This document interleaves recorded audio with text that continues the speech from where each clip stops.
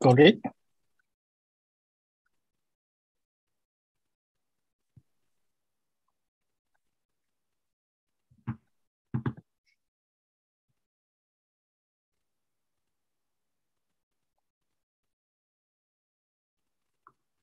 Okay, this has started.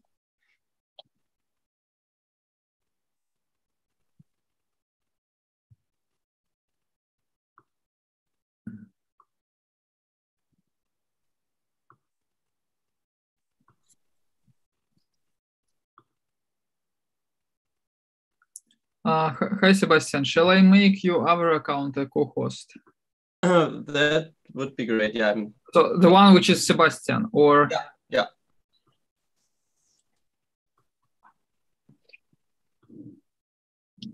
Yeah. Thanks. Okay, so maybe you can start recording and then we can start. Mm-hmm. Yeah, I'm okay. I think we can start now, right? Yes. So welcome everyone. We're happy to have Kohei Kamada to talk to us about the Lorentzian description of the first order phase transition. Okay, shall I start? Okay, sure, thank you very much ahead. for the. Okay, thank you very much for the kind invitation for this excellent workshop. And yeah, it is a great honor to me to give a talk on my recent studies on Lorentzian and vacuum decay. So this talk is based on the work with Takumi Hayashi and Naritaka Oshita and Junichi Koyama. And especially the Takumi Hayashi and Naritaka Oshita did a great job on this project. And yeah, Takumi is a PhD student at the Yokoyama group, and Naritaka was the postdoc at Riken in near Tokyo. So okay, let me start. Okay, so yeah, the message of this talk is that, as you know, first order phase transition is of interest for cosmology recently. And yeah, we often use the Euclidean formulas, and it has been developed and often adopted. But yeah, in some way, I will explain, but Lorentzian description would be desirable. And we adopt the Polyakov-like action for the bubble wall. It makes us possible to describe the system as one-dimensional quantum mechanics system, and we can analyze it in the Lorentzian spacetime. And with the help of the Picard-Lefty theory, which has been mentioned in the talk by Professor Neil Tirok, that we adopted it, and then those which correspond to the bound structure. So we have the exponential suppression factor for the vacuum decay rate, and yeah, it has been evaluated. Okay, my talk is organized as follows. I first introduce what is the first order phase transition and what is the motivation for our work. And then I will explain how the system can be described by the Polyakov-like action, and then how to evaluate, how to formulate the Lorentzian path integral. And then, in order to evaluate Lorentzian path integral, we need to have some computational techniques. And then we used so-called Picard-Lefty theory to evaluate it. And I conclude my talk with the discussion. Okay, let me start. So phase transition, it is often the case associated with the spontaneous symmetry breaking. Is a key ingredient in quantum field theory and particle physics. Yeah, so it is often the case in the case we study the weakly coupled system. The phase transition is described by the vacuum transition of the scalar field with such a potential. And then, so yeah, we have many symmetries or desired symmetries in the standard model or beyond. So our universe, in our universe, we could have experienced almost definitely electronic symmetry breaking and possibly ground unified theory breaking. Or we might have some other BSM symmetry breaking. So what is interesting is that if the symmetry breaking is first order. Then it is associated with double nucleation, expansion, and collision. At that time, we have gravitational waves emitted like this, or baryon symmetry is generated, so-called through the elliptic baryogenesis. Or we might expect for the magnetic field generation, which is related to the yesterday's talk by Professor Lorentzian. So so from the astrophysical cosmological observations, we might be able to find such a signature that, and it could be the chance to physics beyond the standard model. And then, so as I said, if the symmetry breaking is first order, it is associated with double nucleation and expansion and collision. But how double nucleation is described. So indeed, so it is analyzed as a quantum tunneling, and we know there is a very good paper by Corman and Kevin Corman. So as it is, so there as follows. So what we'd like to calculate is that the transition amplitude between from the first vacuum to true vacuum for the field expectation values.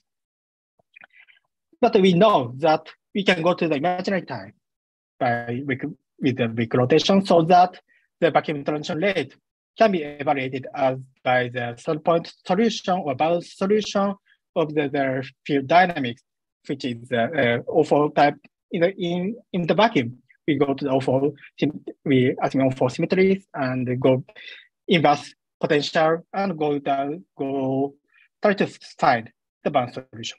And evaluating bounce action, we can have the exponential factor, and evaluating the quantum fluctuation around this solution, we evaluated the overall factor A. And in this case, the size of the bubble is determined by this bound solution, and we often call it critical bubble. But are we satisfied with this description?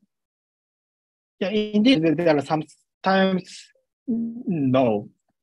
So, for example, the question is what happens in the real time? So we are in the fourth vacuum, then around the phase transition time, bubble is nucleated, expand, and another bubble is nucleated, then another bubble is nucleated, and expand. Then, but the question is that bubbles with critical radius emerges in the space instantaneously. If this is true, at the bubble core, the field value of the order parameter or the scalar field jumps at the time of phase transition. If, for example, but there are some questions. If there are fields that couple to phi, and this phi field gives mass to this chi field, then the mass of chi field also jumps. Then, so as we know, that once the mass changes, the vacuum structure for the chi field change, and so we expect the particle production. Yeah, this is also related. So there are some mention yesterday, Professor Lorentzian talk. So how much they produce? This could be an interesting subject. And also conceptual problem in the Euclidean formula exists. Yeah, especially when we include gravity. The formalism that includes gravity is developed by Coleman and Richard, as we know, with keeping the Euclidean approach. But indeed, once we introduce the gravity, the validity of weak rotation is not clear because the space that can cover will be different. So how we can match the Euclidean time and Lorentzian time. And also negative model problem is known. And the choice of the state is also an interesting topic. So as we know, in the Kamada time, we do not have the unique vacuum state. So the choice of the state is important. And it is related to the next talk by Professor Gregory, but in the case of the phase transition around the black holes. We might have the Ulu state or Hadron-Hawking state, and how it is implemented in the Euclidean formalism. Yeah, it is a certain point. Yeah, this has been also addressed by Andre. So then the question, can these issues be resolved if we can evaluate transition amplitude in real time directly? And so indeed, so the reason we adopted Euclidean formalism is that Lorentzian calculation is very hard. So, but recently there is a good paper by Professor Newton and with and his collaborators to the Lorentzian quantum cosmology. So try to adopt that method.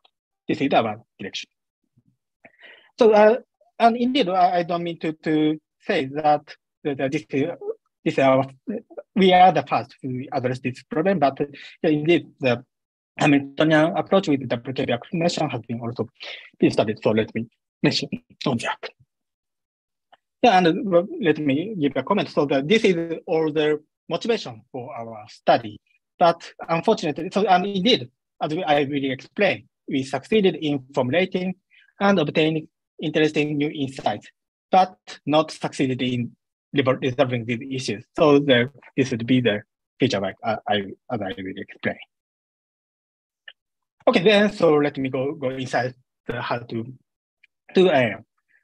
explain how to calculate how to evaluate Lorentzian path integral, how to evaluate transition amplitude with the Lorentzian path integral. Okay, so then in order to perform such a calculation, let me first specify what kind of setup we have in mind. So we have in mind the action with the canonical scalar, canonical kinetic term with the potential with something like that, force vacuum and true vacuum. And so, and with some generalization, we assume that the background space-time is digital background. And we adopt static coordinate with L to be the digital lasers. And indeed, we do not solve the dynamics of metric. So the gravity is static. And then, so what we'd like to evaluate is the transition amplitude in the Lorentzian path integral. So this is the bracket form expectation, but so what we shall do is that we can perform we can take the integral of the phi field like this. But unfortunately, this is an infinite dimensional path integral, so it is hard to perform computation. Then, so one way to resolve this problem is to go to minimum superspace. I mean that from the infinite scalar field degrees of freedom to go to restrict the theory to be one or final dimensional. And it is also the case we adopt so-called symbol approximation. But indeed we know the way to keep some kinetic term or dynamics of the symbol approximation. So in the Euclidean approach, we often also use the symbol approximation, but we do not solve the dynamics of the symbol at the wall. But if we adopt Nabgoto action, then it would be possible to describe the wall dynamics. Yeah, indeed, so Nabgoto action is described by this as follows. So we have the bubble, and then bubble can be described by the tension in the wall and the energy density difference inside the bubble, and then we can have the volume of the XME field here on the bubble. Then we can write down the induced metric address, and Nabgoto action is indeed given like this. So this is the Nabgoto action we often have, and inside the bubble we have the energy deposit inside. So we add this term, and then assuming that the spherical symmetry, the volume can be described. Here, T, theta, phi is identified to the dark coordinate itself, but the bubble radius is the function of time. Yeah, and so yeah, Euclidean approach in this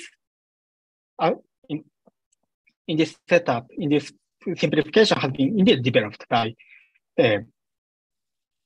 in Ortke Basque's brilliant paper has been appeared almost 30 years ago, and recently I and Reves also studied in this such a revisit it, describe the vacuum transition in terms of the number of action.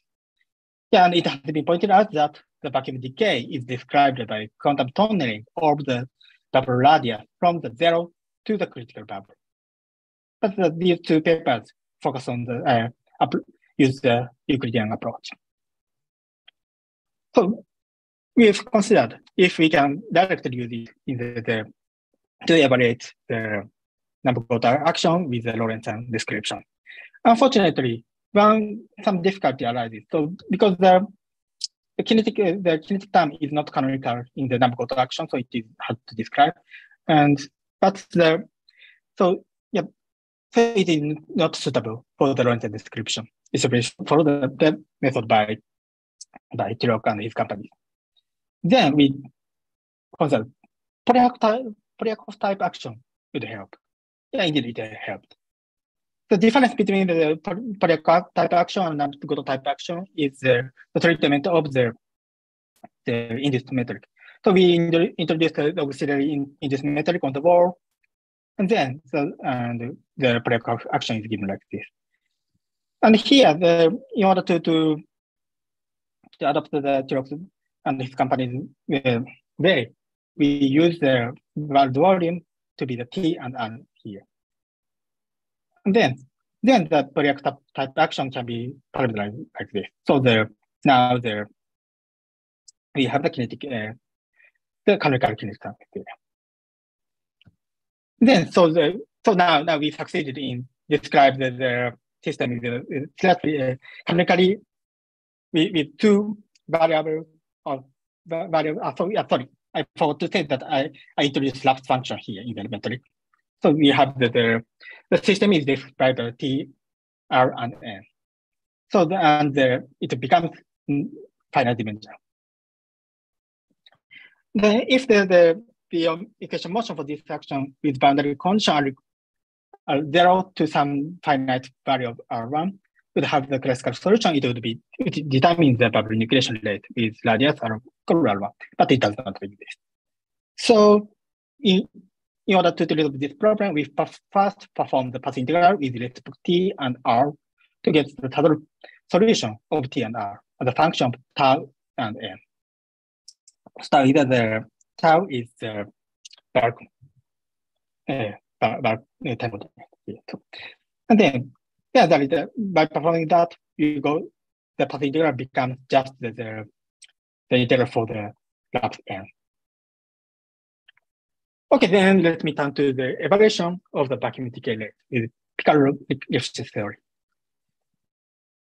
So practically, we can evaluate the total solution for T and R by performing the derivative, adapting the derivative with respect to R and T. And by taking the derivative with respect to R, we get the conservation equation for the Hamiltonian. And indeed, the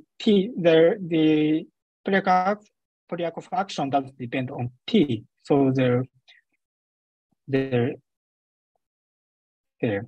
derivative with respect to T gives the determination of T dot function of R. And by looking T dot equal 0 at R equals 0, because we'd like to describe the vacuum transition rate from the nothing. So then with these values, one-to-one correspondence between the Hamiltonian H and the coordinate of R as when T dot becomes 0. Then in this, now it is apparent that transition rate for not only the critical bubble, but also bubble with arbitrary radius can be evaluated. And after some computation, we get such a computation. So with given Hamiltonian and sigma is R squared, we explain like this. And so this could be and rho zero is the critical bubble in for the Minkowski spacetime or for the L equals 0. Sorry, L equals infinity. Then, so yeah, now we are ready to calculate the transition amplitude. And indeed, now by setting Hamiltonian, we can determine R1 and evaluate it. But integrand is highly oscillatory on real n. Then, so with the complexity analysis, we can find the appropriate path in order to evaluate this integral with the complex n. And indeed, so the Picard-Risch theory would be the powerful tool to identify the relevant saddle point. So let me explain what is Picard-Risch theory. Okay, I would like to evaluate the integral in this path C on the real axis, but it is oscillatory. Then we can find the critical point and S that satisfies the S del n to be 0. So here I put del 1 and 2. Then draw the steepest descent line. That is so for the real IS. So here it means that the steepest ascent line is the line to go the steep steep that goes to the critical point. And then so we can write the such a infinite lines of the steepest ascent line and identify that such a steep critical point whose steepest ascent line pass original counter. Then we can draw the steepest descent line that goes the steepest line from the NS like this. In this point, we can deform the counter along the steepest descent line. So we can first change the counter like this so that it passes the critical point, and then it goes to like this. So, and we know if the orthogonal S is analytical, and we know that the singularity, then we can perform without any difficulty such a deformation. And along this steepest descent line, this has the maximal point along this line. So we can adopt the Gaussian approximation. So as long as this dashed line part, integral at the dashed line part is negligible or can be evaluated appropriately, then this integral can be evaluated by the Gaussian approximation around this critical point. So this is the essence of Picard-Risch theory. Okay, then now I'm ready to evaluate the transition amplitude. So for the critical bubble formation, I put so now we found the critical point given like this. Rho B is given like this, and critical bubble size in the Minkowski just the background, and we found this point, and we draw the steepest ascent line from each critical point. And indeed, it is found that only this critical point, only the steepest ascent line that from this critical point passes the original counter. And the descent line is found to be like this. And we found the integral from here to here will be vanishing by performing with the epsilon from treatment at the infinity here. But anyway, then we can evaluate the partial integral here. And we found that the exponential separation factor is like this. And indeed, this is the similar structure to the Kolmogorov instantaneous. So and obtain the same exponent to the Euclidean computation. So yeah, we are happy. It's okay. But how powerful our treatment is.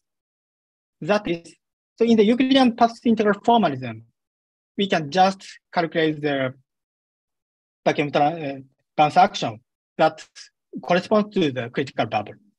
But as I said, by changing the Hamiltonian, we can find the solution that determines the formation of the arbitrary radius. And for the larger bubble formation, now the P and R1 corresponds to the determination of Hamiltonian, and by parameterizing R1 to be P, and we found that the saddle point goes to deviated from the imaginary axis, and so now we have these critical points. And again, we found the best ascent line path in this path. Then, so we found that this critical point is a unique critical point that is responsible for the path integral. And then the best descent line is evaluated this line. And again, we can confirm that the integral from the negative imaginary infinity to the positive real infinity will vanish. Then we can just evaluate the saddle point around here. And again, and surprisingly, we found that the exponent of the exponential separation is the same to the critical bubble. Kohei, you have 5 more minutes. Okay, good, thanks. And okay, so please postpone to explaining the physical meaning of that. But so, okay, for the smaller bubble nucleation can be also evaluated. In this case, the saddle point is still in the imaginary axis, but separated like this. And then again, we find the steepest ascent line. Only the steepest ascent line from this critical point passes through the original counter. So we determine that this critical point is the responsible saddle point for the vacuum decay rate. Then the steepest descent line counter is calculated. And again, the path integral from the here to here would be vanishingly small, so we can neglect it. And then, so here we found such a enhancement of the nucleation rate. Okay, so then now we have the exponent for the separation factor of the vacuum decay rate is in terms of the bubble size P. And we find that the critical bubble formation rate is derived, which is equivalent. It is the same to the Euclidean evaluation. And larger bubble formation rate is the same to the critical bubble formation rate. We interpret it as the critical bubble formation followed by the classical rate pattern. So I think it is reasonable. For the smaller bubble nucleation, we have the smaller separation factor. This means that the larger nucleation rate. But such a bubble cannot exist classically. So we think they are virtually formed and turn back to R equals 0, and so it does not appear in the real time. Okay, so yeah, let me stop with the discussion. So what we have done is that vacuum decay rate in the digital background is investigated in the Lorentzian method. And that is made possible by adopting the quantum mechanism of the bulb radius with the Fourier action. And Picard theory, the relevant saddle points are identified, and the decay rate for the bulb with arbitrary radius is evaluated. But we don't think that this is we have sufficiently good result yet. So there are many things not yet done. For example, so we consider the background zeta spacetime, but we do not take into account the back reaction to the metric by the bubble nucleation. So in this case, so the first of one of the main motivation for us that the implication on the black hole catalyzed vacuum decay, which will be explained in the next talk, is we do not have such an implication on that. And we did not evaluate carefully on the coefficient of the decay rate. And so, but the most important point of the negative model, so-called negative model problem arises in this evaluation. So it is, so this should be done. And yeah, at third point, what we found is third point in the not on the real axis. So yeah, the first motivation one of the first motivation for us is what happened in the real space-time. But we have this third point not in the real axis. So it is not clear what happens still in real time dynamics. Okay, thank you very much. That's all.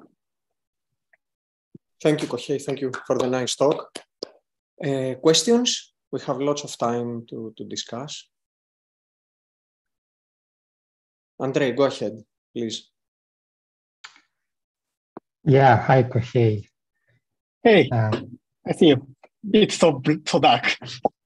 Yeah, thanks for the nice talk. So I have a question about this fact that you actually have a family of bubbles of different sizes, right? So did I understand correctly that so you actually have one free parameter, right, which is H or R, and I mean the one-to-one correspondence to each other. And then you can evaluate this transition rate at any value of R or at any value of H. So and then you get like different.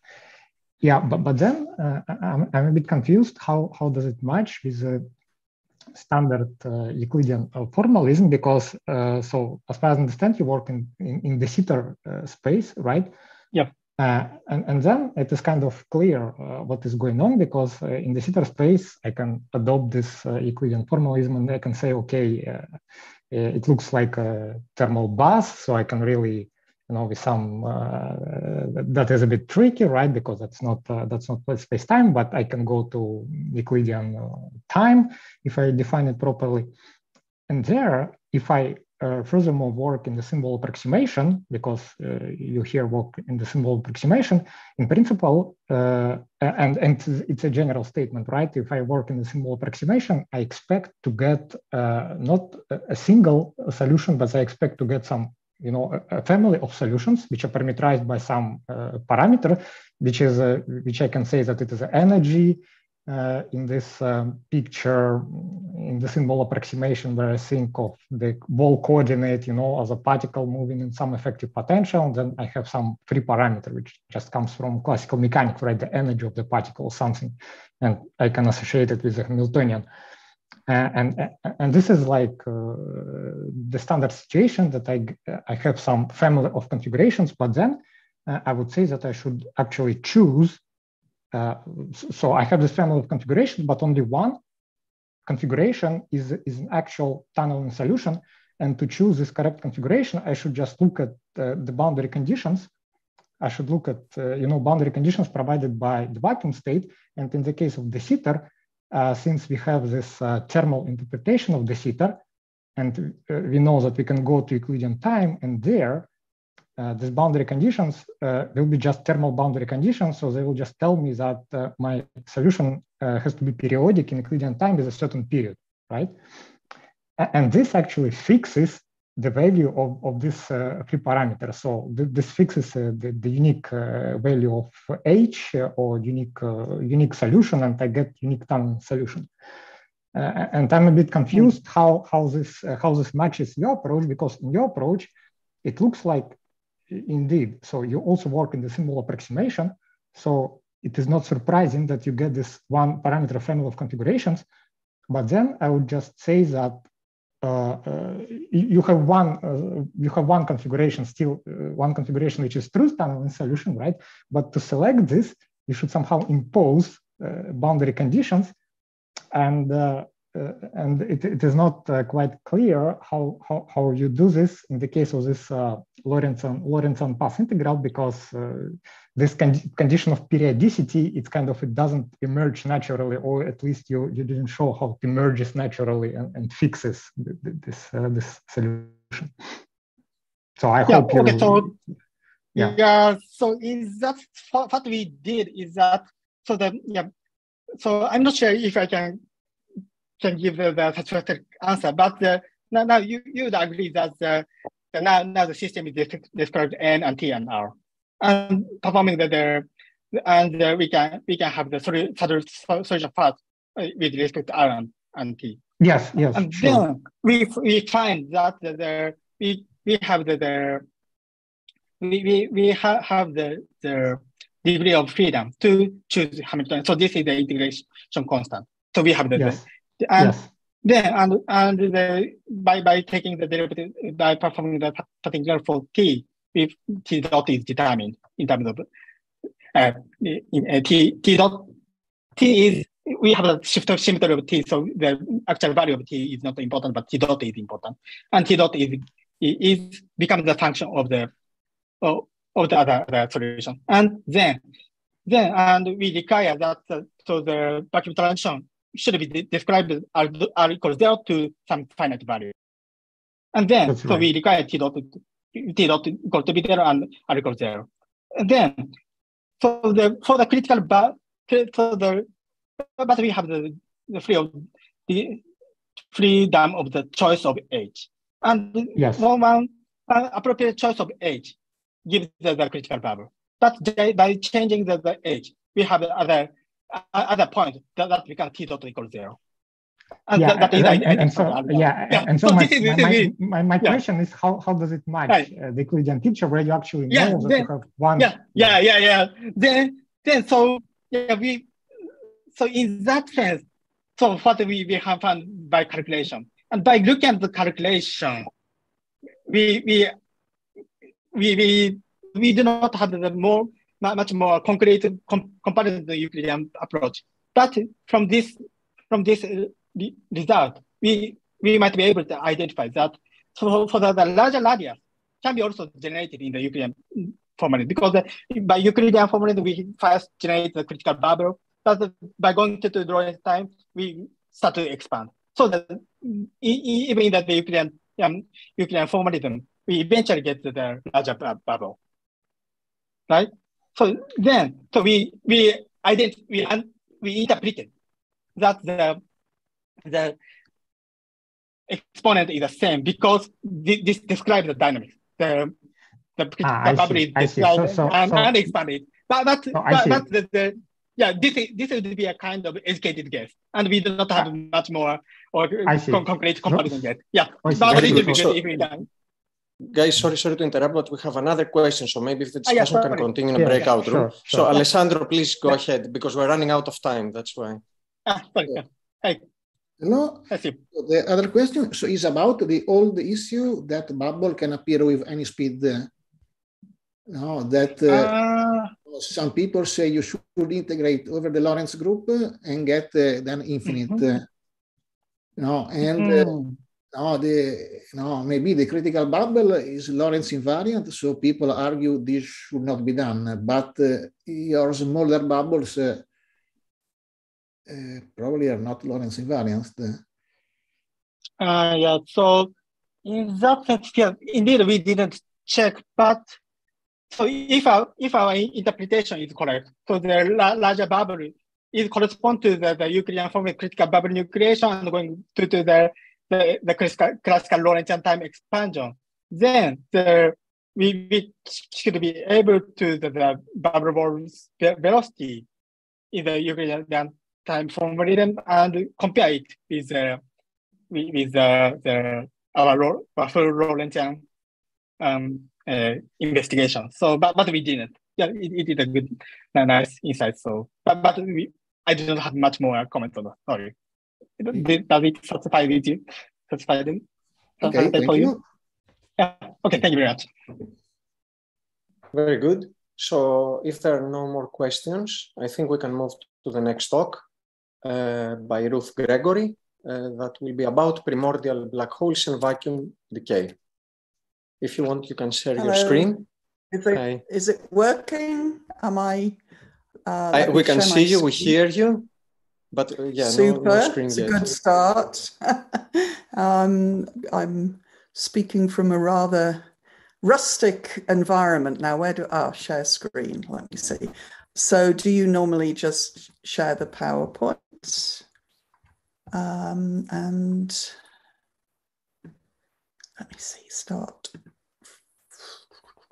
Play from start. Is this great? Okay, good. Yeah. Excellent. So just let me know when to start. Please go ahead. Okay.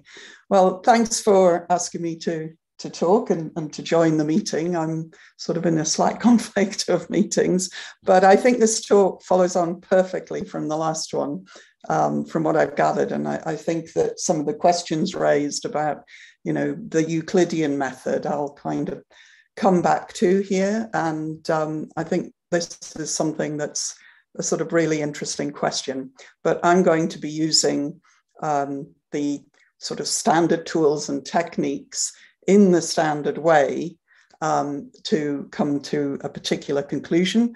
I've had several collaborators on this, but the ones relevant for the sort of content of this talk are Philip Burda, Ian Moss, and Ben Withers.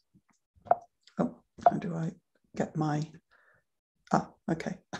So it's only half an hour, so I have to be fairly brief. But essentially, the topic of the talk is vacuum decay, and in the context of the standard model Higgs. And whilst it's still a little bit up in the air because more recent analyses of ATLAS and CMS seem to be pushing the mass of the top quark down, there's still very much open possibility that at high energies, the Higgs self-coupling becomes negative. So, which means that we are not living in a real vacuum, but rather a false vacuum, some metastable state. And so this is the sort of standard plot of the quartic coupling and how it runs at large scales. And I think when this was first noticed, people were fairly sanguine about it because if you use the standard techniques, you got an insanely high half-life for the lifetime of the universe of 10 to the 139 years or so. But in this talk, I'm just going to be giving the message that actually it's not the full story. If you look at the decay of a vacuum and you take into account gravity, which is this Coleman-de Lucia method, then you have to follow it to its logical conclusion and take in other gravitational effects. And in this particular case, black holes. And it turns out black holes change the calculation drastically. So just as a quick outline, I'm just going to review the Coleman method, and then I'll add a black hole and compare to evaporation, which leads to that conclusion. So I know it was developed not just by Coleman, but I guess Coleman-de Lucia was where I learned this process. But the 1970s seemed to be a very rich period in developing our understanding of field theory and gravity. And we sort of understand the vacuum as an effective state defined by the minimum of potential, in our case, the Higgs. But of course, this potential depends on temperature and scale, which leads to all sorts of interesting effects in the early universe. But I'm thinking about now more. And so at the bottom, there's just a sort of little graph illustrating how potentials can change as you sort of change the temperature, and it gives rise to this idea of metastability. So this terminology of false vacuum is really just saying that you're in a local but not a global minimum, and you would expect that there's some sort of tunneling process, as indeed you've just been hearing about, to the true minimum, or at least to some exit point. And this gives a first order phase transition, as again, you've been hearing about with bubbles. So the sort of standard method that we use to describe this is a Euclidean method. We quick rotate the system to Euclidean time. We solve the Euclidean equations of motion. This is identifying a saddle point of the path integral. We then calculate the difference between the action of this configuration with the bubble in it compared to the background, and we say this is the action of the instanton, and then we exponentiate it to get the leading order expression for the probability of tunneling. I think quite a good intuitive picture, which is not, it's sort of related to the Euclidean method, but it perhaps is more general. And that is what I call a Goldilocks one, which is this idea that, you've just been hearing about, if a bubble nucleate fluctuates into existence, if it's too small, it's too much surface area, it'll recollapse. If it's too large, it's, the bigger it gets, the more expensive it is to form. And there's a sort of just right bubble, which it won't recollapse, but it's just on the cusp of expanding and cheap enough to form. So this is sort of, giving this is putting some numbers or equations to this balancing of the budget. So the cost of the interface, so between, we make a bubble and we have one vacuum energy outside, a different one inside. We have a cost because they're separated by a wall, and that cost is just the area of the wall times its energy per unit area. The energy gain is the difference in the vacuum energies times the volume of the bubble. And so this is kind of Coleman's intuitive argument, where you make the solution stationary with respect to R and then plug it back in and get the action. And so this gives a very straightforward way of estimating what the action is and how it depends on the various quantities, which will be determined by the full field theory. And it gives a pretty good approximation to this. So as I said, you get the amplitude for tunneling by exponentiating this. So that's the sort of idea of the sort of standard methods. But I think the question that was being explored previously was, what does this really mean? And does it mean anything real? The conventional answer is to go back to Lorentzian time, where you see that the bubble, the sphere, transforms into a hyperboloid. So you get this idea, the bubble forms, and then it expands rapidly. And then I guess the way I was taught to do this by Gibbons and Hawking is you cut this picture into, at the moment of time symmetry, so and glue a sort of Euclidean part to the Lorentzian part. And because you've cut it at a point where the instanton has no time, is sort of static with respect to time, these two solutions patched together. So it sort of seems as if the Euclidean picture has some validity, but I'm going to just keep referring to it as a tool, because actually I think that's more accurate. So now let's go a bit beyond and talk about gravity. Obviously, if you're talking about vacuum energy, you should be talking about gravity. And my subtext of this talk is I'm going to be thinking of tunneling from positive vacuum energy to zero, but that's simply because I can draw the pictures for that easily. It's by no means the results I'm saying are not exclusive to that choice. It's simply a very pictorially easy one to do. So if we have gravity, we get de Sitter space, which can be represented as a hyperboloid embedded in a space-time of one higher dimension. So that's what this picture is meant to represent, with different coordinatizations.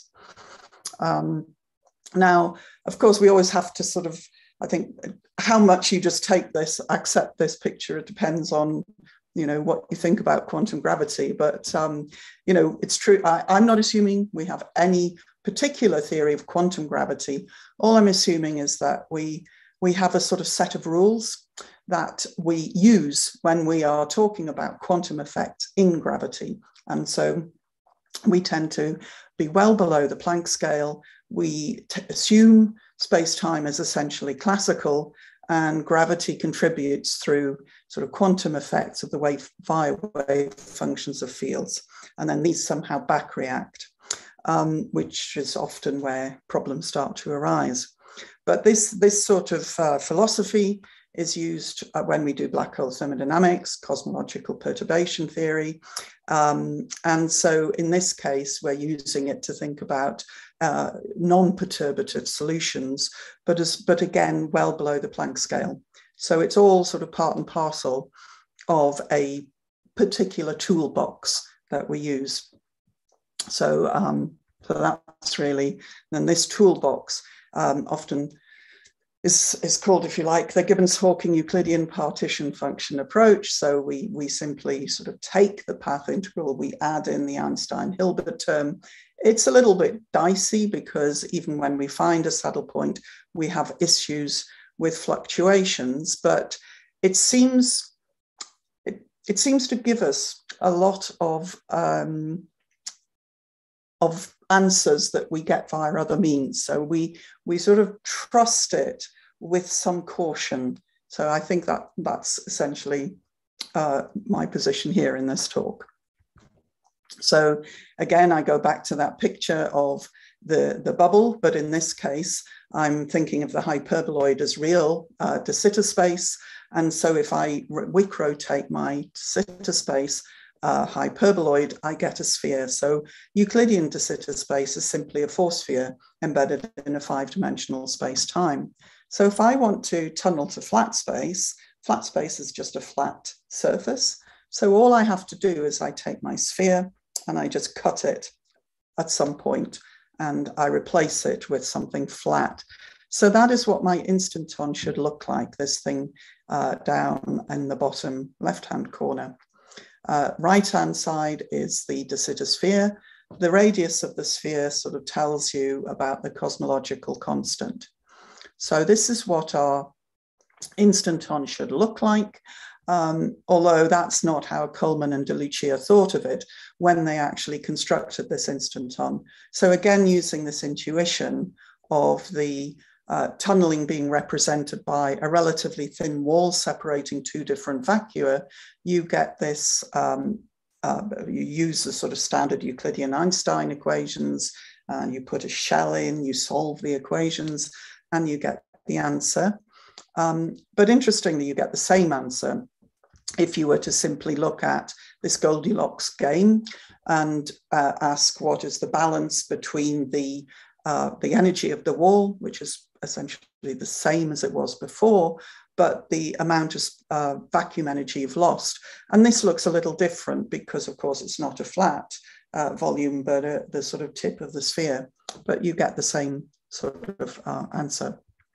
So you've got the same idea, too small a bubble recollapses, too big doesn't quite work. So there's a just right bubble, and the just right bubble corresponds to this Euclidean Einstein solution. And so our instanton action has a very similar format. I've just written it down here, but it's quite consistent with the non-gravitating back reaction bubble. So you send G to 0, you actually get the same answer, although it's slightly misleading there, but there's G's hiding all over the place in that formula.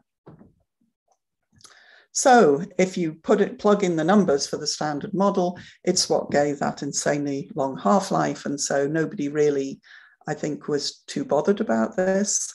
But when Ben Withers who's a postdoc at Durham, we were chatting over coffee, we started to sort of think about how so many of our methods, when we do things theoretically, are very idealized. And I think that's largely because we've at least certainly in the 70s, we had to do so much analytically because our computational power was so rubbish. So we would tend to look at what we could do rather than fantasize about what we couldn't do. However, in this case, this is one of these sort of interesting situations where we can actually do a little bit more. And I think the intuition here comes from first order phase transitions. In nature, when you have a first order phase transition, I mean, usually, admittedly, it's classical, but nonetheless, it often is, well, almost always actually, is not just a pure phase transition, it actually is nucleated. It's catalyzed by seeds. So, you know, for example, raindrops tend to be sort of cluster around dust in the atmosphere. And so this notion of phase transitions being messy in nature is really very different from that Coleman picture. And so we kind of discussed what would happen if we threw a black hole. Now, this was actually thought of at the time, throwing a black hole to the Coleman de Lucia process. But there was sort of, I think, perhaps two things that were maybe missed. One is about whether this is in fact the most general solution, and the other is in computing the Euclidean action. So I'll kind of try and cover that. So this is the paper with Ian Moss and Ben Withers.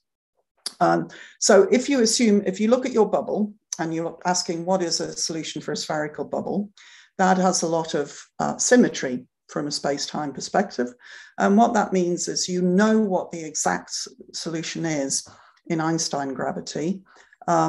And so you know that the only thing, if you have that symmetry, that can happen is that you have, on each side of the bubble, you have two different vacuum energies and potentially two different black hole masses. So the general solution has a black hole mass. So in fact, Coleman de Lucia could have found that at the time, but I think most of these results happened, much later, 10 or 20 years later. So it was one of those things where at the time they wouldn't have spotted this.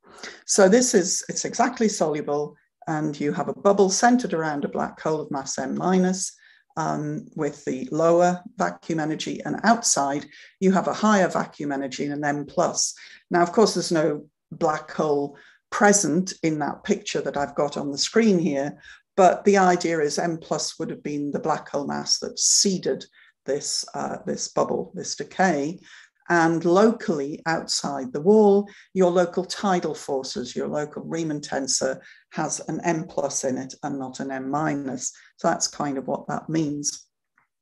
So we kind of plugged that number in, we cranked the handle, we solved the Einstein equations, we got a sort of equation of motion for the sort of how big the bubble was. And then we saw that for a given seed, you could have a range of different remnant masses, the m minus. And in general, the solution would depend on Euclidean time. But, so that's the thing that goes up in that picture, the bubble. So, but for each seed mass, there was a unique solution which had the lowest action. And given that you're exponentiating the action, this would be the bubble that would dominate, if you like, the saddle point. Now, if you have a very small seed mass, actually it turns out this is essentially subplanckian, then there would be no black hole remaining inside the bubble, and this would be time dependent. So it would be like a perturbed Coleman de Lucia bubble. But for larger seed masses, you find that the lowest energy solution doesn't depend on Euclidean time, and it has a remnant black hole. And in fact, this is the relevant one for standard model decay. And in this case, if you crank the handle, and I'll have to refer you to the papers for that, the action is the difference in entropy between the seed and remnant black holes. So just to sort of give a bit of an illustration, the balance of the action between the sort of Coleman-de Lucia changes because you've changed the symmetry of your space-time. Coleman-de Lucia is O4 symmetric. Here, you've kind of broken that because of the presence of the black hole. You have a sort of periodic time and then a sort of SO3 remnant. So you get this L, if you like, the periodicity of Euclidean time coming in. And so there's a different sort of balance going on here. But as I say, the actual action is the difference in entropy. And that kind of corresponds to this notion of process which is actually reducing entropy should be exponentially suppressed. But what's interesting about it is that for a range of black hole masses, you find that seeded tunneling is far more likely than Coleman-de Lucia. Now, before you conclude anything about vacuum decay rates, you have to sort of make sure that you're thinking about all other quantum effects that you have when you think about black holes. And of course, we know that black holes radiate, and the temperature is inversely proportional to the mass. So that means their evaporation rate is power law in their mass, not some sort of exponential factor. So at first sight, you might think, well, evaporation is going to dominate over this tunneling rate. And so that means you need, if the tunneling is going to be relevant, it has to be more probable or faster. The half-life must be less than the evaporation rate. So, of course, with these bubbles, what I've been telling you, the story I've been telling you is very idealized. It's got a thin wall. And if you want to construct a thin wall bubble, you can't actually do that with a standard model potential. You sort of have to add an extra term to make the potential turn round again. So you're doing the Coleman tunneling from false to true vacuum and getting a thin wall. And that's a bit ad hoc. So of course, what we kind of did our proof of principle with thin walls, which was largely analytical, but in order to really be confident that this was a problem, you then had to go in and integrate for the actual instanton with the actual standard model potential. And so what we did was we took a fit to the standard model potential and then, sort of scanned through parameter space to see how what this instanton bubble looked like. So typically it's a very, very thick bubble. It's not at all like what I've been describing. It's more like a sort of very broad bubble around the black hole. What we noticed, though, was that if we looked at these bubble actions, we found that the seed and remnant masses tended to be very close, which isn't surprising because what's going to make the difference between, if you think about the spherically symmetric configuration, your M plus, your seed mass here, I've called it MS, your seed mass is just like the mass at infinity, the ADM mass, which includes the black hole and all of the Higgs cloud around it. Whereas, so your remnant mass is just the sort of difference between that asymptotic mass and the cloud. So that, looking at the sort of combined energy of the cloud, because you are, well below the Planck scale, that's relatively small. So it kind of makes sense intuitively. So the seed and remnant masses are close. So you can, and again, this is quite hand waving, but I'm doing this to give a sort of intuitive understanding of these branching ratios. So using a sort of Schwarzschild formula for the radius of the black hole, because obviously the entropy is proportional to this radius squared, then this would give me, it's sort of like the seed mass squared minus the remnant mass squared. And so I can split that up into delta M. And because MS and M are close, I can just replace it with essentially 2MS, that first bracket. So this is really getting a sort of feel for what this action is doing. Of course, we did it in full, but anyway, this is just telling you about what the exponential dependence is. And of course, the evaporation rate is power law. We also have a prefactor, which we estimated from the sort of light crossing time of the black hole. But the interesting thing about the evaporation rate is the prefactor is very small. So rather like sort of nucleosynthesis, where you get this sort of, suppression of you've got, I guess, the deuterium bottleneck, just because you have this, normally you'd think that power law beats exponential, but if you have a very small prefactor, then that may not be the case. You get this sort of nice window in which the exponential can actually dominate. And so that's what happens here. So here I've taken this very dirty estimate for the branching ratio and just looked at how it depends on m and delta m. So here the bottom axis is the seed mass in terms of Planck units, and the y-axis is this branching ratio. And so the different curves are for the different delta m's. So black is 10 to the minus 3, blue 10 to the minus 4, and red dotted 10 to the minus 5. So you see that, this branching ratio becomes huge. It's not just a few, it goes right up for this 10 to the minus 5.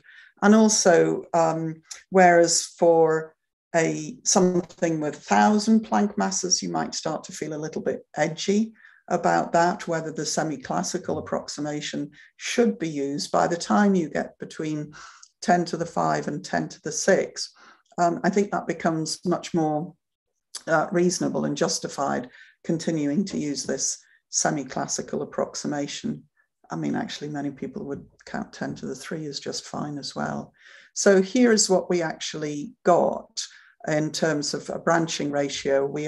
This particular plot is showing you about how we went from the thin wall that I talked about for the first part of the talk to the standard model thick wall. And you go from the sort of brown and black curves, which are superimposed on the left, through to the purple, red, and then the solid blue curve. The solid blue curve is actually the standard model curve, at least for some particular choice, I guess, or parameters. And so you see that as the wall gets thicker. Thanks very much. I think I should be fine. So as you make the wall thicker, then you find that, in fact, that just makes things worse from the perspective of decay. So let me just hustle up. So this is kind of a plot where, if you go back, if you notice that these values on the bottom, you're looking at black holes of sort of massive, of like kilograms to tons, that sort of range. Bigger black holes. For bigger black holes, evaporation rate beats tunneling rate. So the only thing that can get you into that range is a primordial black hole. And so what this does is it places bounds on the allowed mass range of primordial black holes, because if they had a mass at formation where they would be evaporating now, then essentially, they would unless they evaporated with, say, a redshift of 2, then most, the sort of population of primordial black holes would then have essentially catalyzed decay. The bubbles would have collided and we wouldn't be here. So it does give us a sort of a rough bound on the primordial black hole mass. So I just wanted to give this one slide, which was more just sort of a little bit open-ended and thinking about the method, if you like. A key ingredient of this calculation is Euclideanization and talking about periodicity. I didn't talk about what the real difference between our calculation and the ones back in the 80s and 90s, which is the computation of the action of a singular instanton. but that is just what you have to do if you're computing, doing that integral. So I think trusting this Euclidean approach, which presumes thermal equilibrium in this situation, is a bit questionable. It's uncomfortable but then trusting the Euclidean partition function approach for any black hole, when the black holes are not in thermal equilibrium, they evaporate away, is similarly uncomfortable. So I think I view this Euclidean approach as being, it's a tool, it's finding an answer which, if you didn't have this slightly more new situation, people trust it when they're in more symmetric or smooth configurations. And so I would regard this as saying it's giving us an answer, but it's one where you've maybe got to this saddle point, via some interesting route. And I think we definitely, going back and asking, is this Euclidean, can we find another way of getting this answer rather than doing this particularly, unnerving approach? I think that's certainly something that is a good, definitely a good open question. I know that also people have looked at just doing tunneling with sort of very high temperature black holes. And I think that's probably a good way physically of thinking about this. The black hole locally gives a huge distortion of space-time and is also locally at a high temperature. And in a sense, that is your catalyst of forming bubbles. And so I guess I'm just saying that, Euclidean methods are a tool, and I think we really should be questioning this a little bit more. So let me just finish with a summary. I think vacuum decay is a good example of quantum effects in action with gravity. We've good tools, they're idealized. If you try and move away from the idealized situation, you get quite a different result. It's not a problem if you're looking at dark matter primordial black holes, but it could have some constraints. My personal feeling is that, there's definitely physics beyond the standard model, which will probably make this metastability go away. But I think it's also been a really good driver for us to question things about the way we do these. These calculations are not backed up in any way. And so one of the things that I'm involved in now is a consortium where we're making analogs to test some of these ideas about the quantum vacuum. So I'll stop there. Thank you. Thank you for the very nice talk. Questions? Andrei, go ahead. Yeah, hello, Ruth. So thanks for the talk. So I have the following question. So you said that essentially for any initial black hole mass, which is larger than Planck, the least action solution is time independent. And this sounds very interesting because when you see this time independent solution, it's kind of natural to think of it as a sphaleron, right? Or the solution which really represents the top of the potential barrier which separates a true and false vacuum. And so my question is, have you thought of physical interpretation of this time independence? So the time independence, I think that there's been some other work, possibly by your colleagues, looking at tunneling around the black hole. I think you're right. It's much more, it does look like a thermal process. So I think that what I would really like actually is a non-Euclidean way of doing this. So that, because I feel that would be closer to answering your question about the physical process. I sort of mentioned that at the end about the Goldilocks bubbles, but I think with doing the bubbles, you do have to think about how you're then going to compute, the action and the probability. So so I don't know, when you said the sphaler on there, our solution really I guess, does interpolate between the Sphaleron makes me think much more of a Hawking-Moss type of instanton, actually. Maybe that's wrong, and I didn't talk about that, but in fact with Naritaka Oshita and Dian, we've also been looking at Hawking-Moss with black holes. So again, I think there's sort of quite a lot of interesting clues there, but it's all, it seems to come back around to how we're thinking about tunneling in field theory and how we're computing things. So I think it's a good question. I'm not sure I've got a good answer. Thank you. Shuksu, please.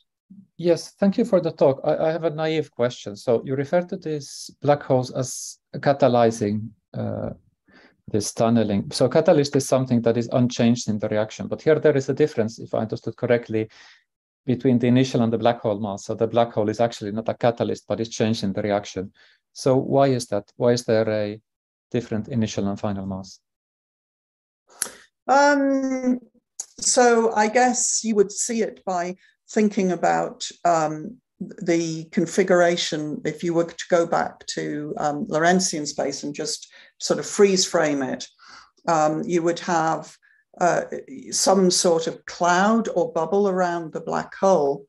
And because that in itself is going to have some energy momentum, in general, you're going to have two different masses. So it's just the generic case. There are bubbles with where you get the masses being the same, but it's like an isolated point in parameter space. So there is a solution where the black hole mass doesn't change, but it's, if you like, a special point. The generic instanton has two different masses. Is there some easy way to understand why physically the black hole mass changes in this tunneling from one scalar field vacuum to another?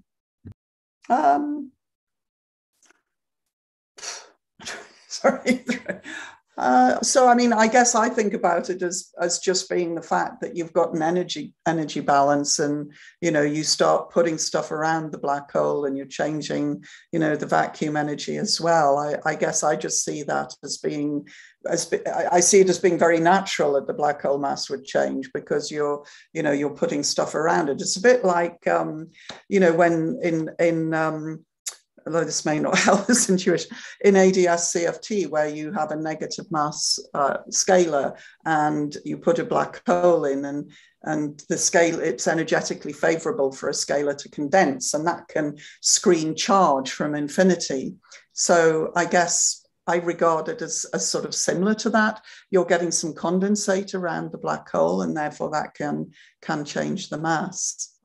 I don't know if that helps. Thank you. I guess I don't regard the black hole mass as being sacrosanct. I don't know. So, Arttu, please go ahead. Okay. Hi, Ruth. Got a very basic cosmology question about the cosmological implications. So, if you have this primordial black holes of mass 10⁻16 grams, I suppose if they're produced very early on, like during or at the end of inflation or so, they would initially grow because they would accrete energy from radiation and matter around them. So have you taken this into account, and how much, I haven't got any intuition about how much that will change, but is the bound that you give on the 10⁻16, does it apply to the initial mass? Or what time does it was ballpark. That's a really good question. When I did look at this, so this was with Dai and Dejan Stojkovic, I think we kind of just took the results from the primordial black hole literature.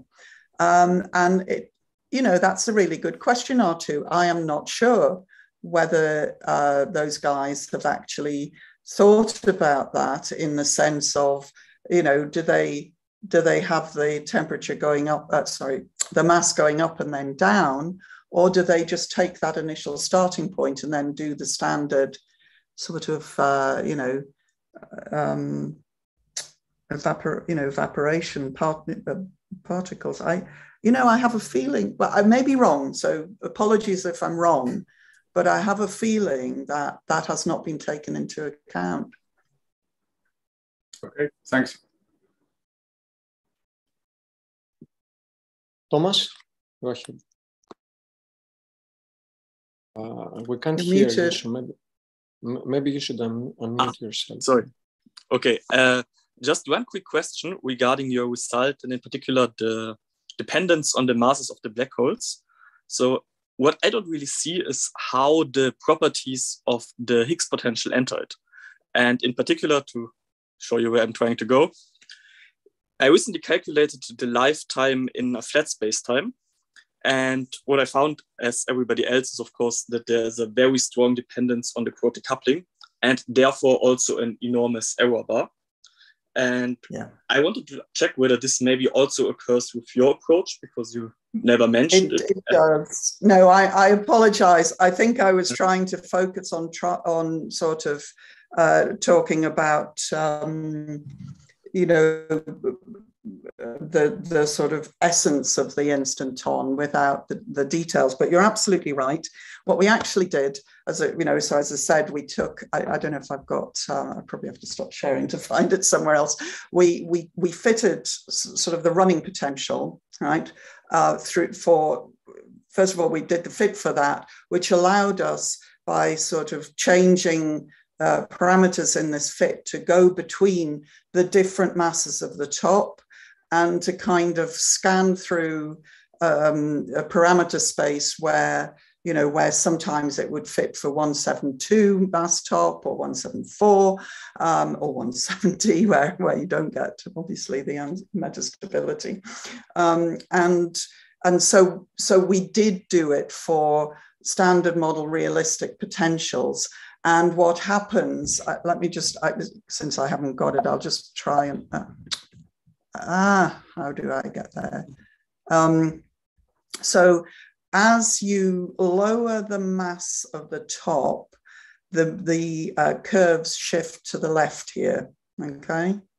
So, and also we kind of did a transverse, we went beyond the sort of standard ranges for the standard model potential. So we did kind of, have a little sort of explore through parameter space. But essentially, as the top mass drops, you get your metastability is sort of less, and these curves shift to the left. So yeah. But isn't it kind of, I find it very remarkable that it seems to me that your decay rate is only fluctuating by like 10 orders of magnitude, whereas in flat space, you would get like a few hundred orders of magnitude as an error bar. Well, this is the branching ratio. So it's comparing it to the instantaneous evaporation rate at that point. I'd have to go back and dig in to see what the actual tunneling rate difference was.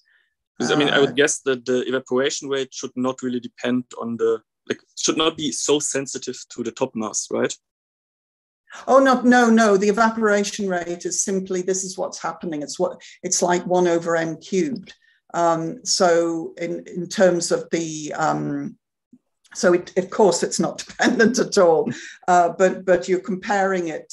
I think what I was saying was that as you shift these curves to the left, you're changing the mass. So you're changing the evaporation rate with which you are comparing your local tunneling rate. So I think to just take the number, say the top of the blue is 10 to the 12, the top of the purple is 10 to the 9, would be a little bit misleading. You'd also have to weight that by the mass difference, which is here, I don't know, a bit over 10 to the 4 and round about 10 to the 6. So you cube that, let's say it's 10 to the 4, 10 to the 6, so that's 10 to the 2. So that's an extra 6 orders of magnitude. But you're right, it's sort of, you're talking about 9 orders of magnitude there, yeah? So, and I hope that's right. That was just a quick estimate to answer your point. Okay, and as I asked, do you know is there any point, is there any reason why this error bar is so much smaller? Because I find obviously this more appealing than the other case. We haven't put error bars on me. Sorry. This is very, but a very good point. Thank you, Alta. Very good point, error bars. Thank you. I thank you.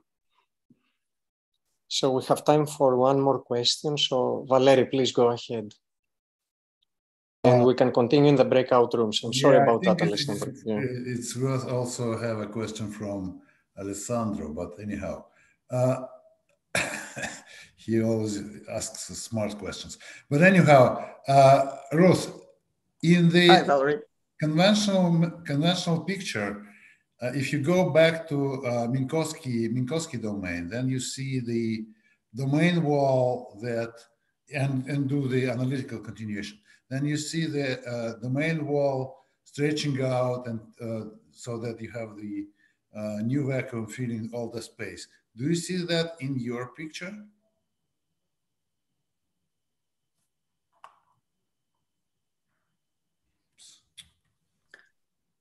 I don't know if it's me, but I didn't quite catch all of that. Yeah, okay. I think it's me. I do apologize. Let me ask again.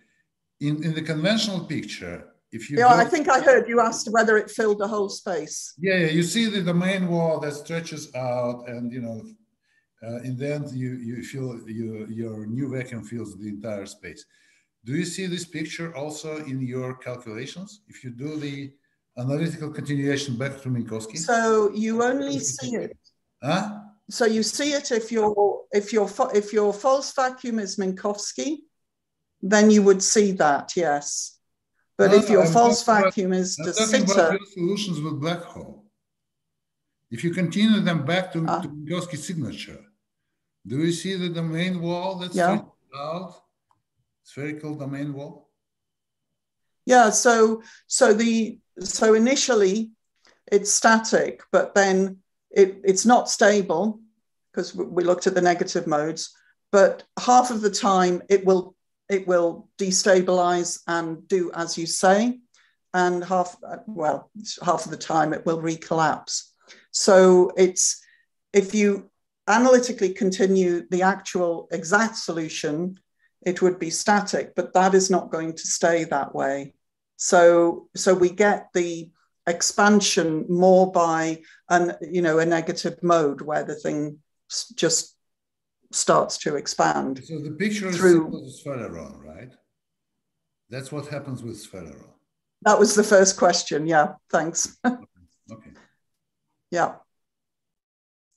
So we still have some more time. So Alessandro, please go ahead if it's not too long of a question. No, maybe it's too stupid, but so if I understand correctly, your black hole, your good black hole, has a Schwarzschild radius comparable to the inverse instability scale of the standard model potential.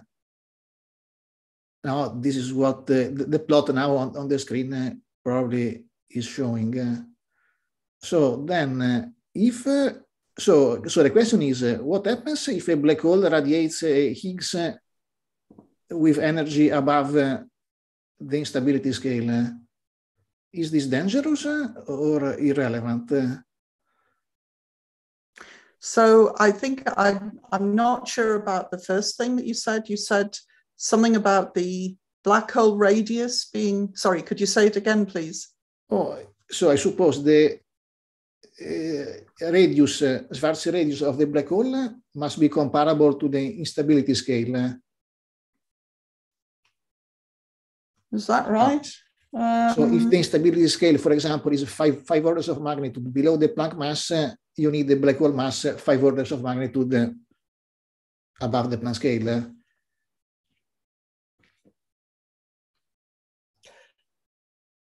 I'm not totally sure if that is correct, actually. It looks to be broadly correct. I agree with you. It does look to be broadly correct. I'm just not confident that it is actual. If we went and we looked at our instantons, and I sort of have a feeling it wouldn't be precisely true. It would only be broadly true. But let's proceed as saying it's broadly true. And then you're saying well, the black hole's going to be radiating all sorts of junk once it gets down to that scale. Is that a problem? I'm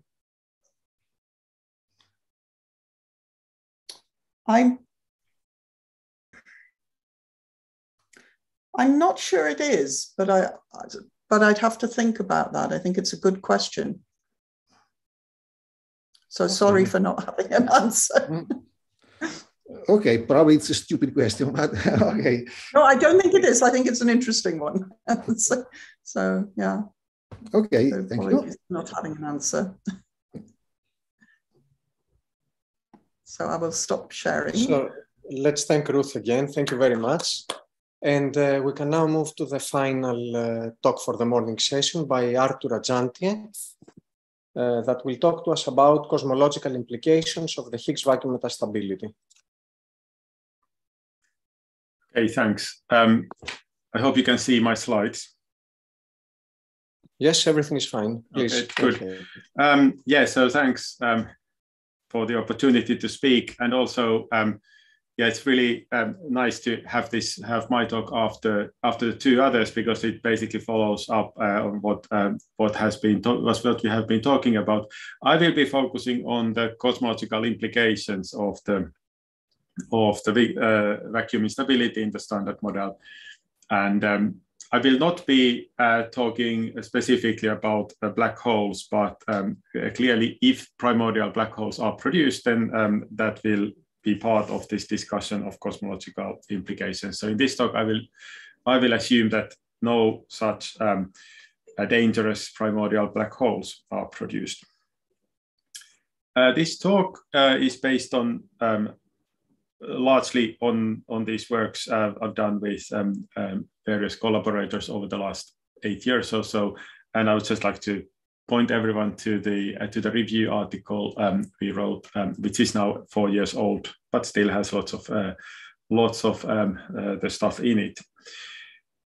And just, I mean, this was already mentioned, so I will just briefly remind everyone that what we are talking about is that in the standard model, if you look at, if you take the experimental values of the Higgs and top masses, then look at the running of the couplings, specifically the running of lambda, the Higgs self-coupling, it goes negative at around 10 to the 10 GeV. The values I've got here for the masses are obviously a bit old, but the conclusion is still qualitatively the same. And so what that means is that when you take the running coupling, you can approximate the quantum effective potential of the Higgs field using the renormalization group improvement. Essentially, good approximation by just choosing the renormalization scale to be a coupling times the Higgs value, and therefore it follows from the fact that if you go to higher scales, it goes negative. It means that the effective potential goes negative at field values above 10 to the 10 GeV. And presumably, or possibly, there is another minimum in the potential at some higher value, but within the validity of the standard model, so below Planck scale, there isn't. And so therefore, if there is a true vacuum global minimum in the potential, then that is at the Planck scale, or there is some new physics that changes this either below the instability scale or above it. But I will be, in this talk, I will be assuming no new particle physics, and therefore looking at the implications of this if this picture is correct. And of course, if you have a negative global minimum, then it's possible to have quantum tunneling through the barrier, and therefore that's where the metastability comes from. To a good approximation, the tunneling rate in Minkowski space can be calculated by just finding the instanton, which because the running of lambda is only logarithmic, then you can actually, to a very good approximation, just approximate it by a negative constant value. And for that case, the instanton solution was found already in the 1970s by Fubini. You can find it analytically. It's very simple, and the action is given by 1 over the coupling, and therefore from that you can get a good estimate for the instanton action, and therefore the tunneling rate in Minkowski space, that it is some dimensional number times exponential of minus 1800, and that is, of course, as was discussed, highly dependent on the precise values of the Higgs and especially the top mass, but still it is a large number, and so therefore the rate is extremely slow. And therefore we can say, okay, yeah, safe. But what I will be talking about in this talk is, in some sense, is that actually enough? And what is it that we should be comparing this with? I mean, how slow is slow enough? And in fact, when you really think about it, you should not be asking just what the probability of vacuum decay is today, but you should think about the whole cosmological history. And that's where the cosmological implications really become important. And I will assume in this talk that when a bubble is nucleated, so when you have this kind of a vacuum transition, then when you have a negative energy inside the bubble, it means that the bubble will grow at the speed of light, and that it will destroy everything it hits. So you get you get a bubble wall growing at the speed of light, which destroys everything, and the space inside it collapses to a singularity. Now, there are arguments that this picture is not quite right. For example, the recent paper by De Luca and collaborators. I will not discuss that. I will be basing my talk on this assumption, which I think is the general consensus that this is what happens.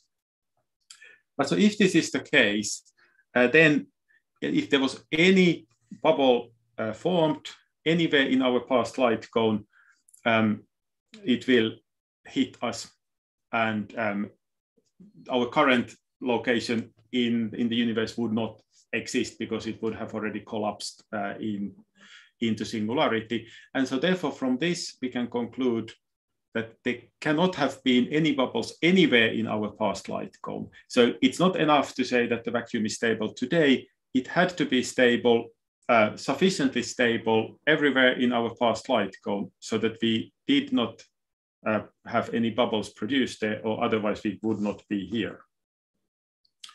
And this argument can be obviously then made more precise, so you can really calculate what is the probability in any given theoretical scenario that there were no bubbles produced in our past light cone. And if you assume a Poisson process, which you can because you're talking about only one or no bubbles, then the probability is just given as exponential of minus the expectation value of bubbles being produced in our past light cone. And that expectation value is very easy to calculate if you know the rate per space-time volume. And it's given by integrating over the past light cone. And so specifically, we have this kind of an integral where there's a geometrical factor. This integral is over eta, which is the conformal time, and a is the scale factor. And so we just integrate this, and the integrand is a product of a geometrical factor, which depends on the cosmological history, and the time-dependent nucleation rate, which is of course different at different stages in the evolution of the universe. And this integral has to be less than 1, because otherwise the probability that there were no bubbles in the past light cone is very small, exponentially small. So that's what we want to do. We want to estimate what the nucleation rate is at any given time in the history of the universe, and then do this integral, compare it to 1, and see if that's less than 1, in which case that scenario is compatible with our existence. Now, there may be people here who are objecting to this starting point by saying that, of course, it's perfectly possible that there were bubbles being formed in the, I mean, that of course, if there was a bubble, if there had been a bubble formed in our past light cone, I would not be here giving this talk. And so therefore, from anthropic perspective, that is not really the relevant question. We can't, we are already, by being here, we are selected to live in a light cone where there were no bubbles. And fair enough, we can take that into account, but I will still argue that we can do an experiment. So we can ask, what is the probability that there's no bubble that's going to hit us in the next, let's say, 10 seconds. And those bubbles that would hit us in the next 10 seconds are produced at the very edge of this light cone, but they can also come at any time during the history of the universe. So for that, the quantity that we are just talking about is dn, n is the expected number of bubbles, dn over dt times the time period we are looking at. And because the numbers we are dealing with are so large, actually, it doesn't matter whether the delta t here is 10 seconds or 10 billion years, the constraints you get are pretty much the same. So let's do this experiment. So let's see, next 10 seconds, are we going to be hit by a bubble? So let's start now. 1, 2, 3, 4, 5, 6, 7, 8, 9, 10. We are still here. And so therefore, from this experiment, we get a constraint on the nucleation rate and integrate it over the surface of our past light cone. There may still be people here who object to this and say that there may have been branches of the wave function where we were hit by a bubble, and we just live in the branch which survived. And okay, that's a valid philosophy, but then you are essentially a quantum immortalist, and you can apply that argument to any kind of a process where you would die. And so, if that's your philosophy, then I don't really have anything to say to you except that you can go make a coffee, because there's nothing in this talk. I will be assuming that we can assume that this does not happen. So this is the assumption I'm basing this on. And the first, if you go backwards in time, of course, the first period is the current late time universe. Sorry. Current late time universe, where indeed the lifetime is very long. The relevant question, the contribution from the late universe to this integrated number of bubbles is 0.125 over Hubble rate to the fourth, and you calculate that and you find that it's either that for the central values that we've got, we are very much in the region where the lifetime of where this expectation value of n is much less than 1, and therefore we are in the metastable region. And then this is, of course, what people normally look at. And I will, in this talk, I will be looking at more the earlier stages of the history of the universe. But I will also add one more ingredient in this discussion, and that is the non-minimal Higgs curvature coupling. And so in general, when you have a scalar field in curved space-time, you can add a coupling which is just constant times Ricci scalar times phi squared, where phi is the field. And this is perfectly compatible with all of the symmetries of the standard model. And so therefore, if phi is the Higgs field. And so therefore, actually in the standard model, you do need this if you want it to be renormalizable theory in curved space-time. You have to include this term, and it has some coefficient psi, which you should, just like all of the other 19 parameters of the standard model, you should be going measuring rather than postulating and giving the value yourself. And so therefore that's what, so I will include this ingredient because it is something that when we are in curved spacetime, we must, otherwise the theory is not renormalizable. And we cannot consistently just say it's 0 because it runs with the scale, just like all of the other parameters. So here is just the running. But so the key point is that it must be included for the theory to be consistent, and its value is largely unknown. And it's largely unknown because currently the Ricci scalar is practically 0. It's so small that it's almost impossible to measure the value of the coupling in today's universe.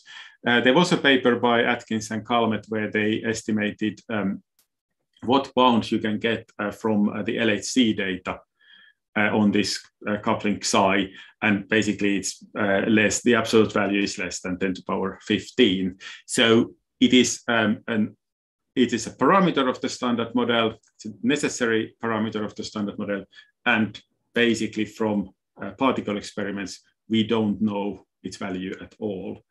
However, in the early universe, the Ricci scalar was high, had a large value, therefore this coupling was important, and that means that we can try to use different kinds of physical phenomena in the early universe to constrain this value, and that's part of what I will be discussing.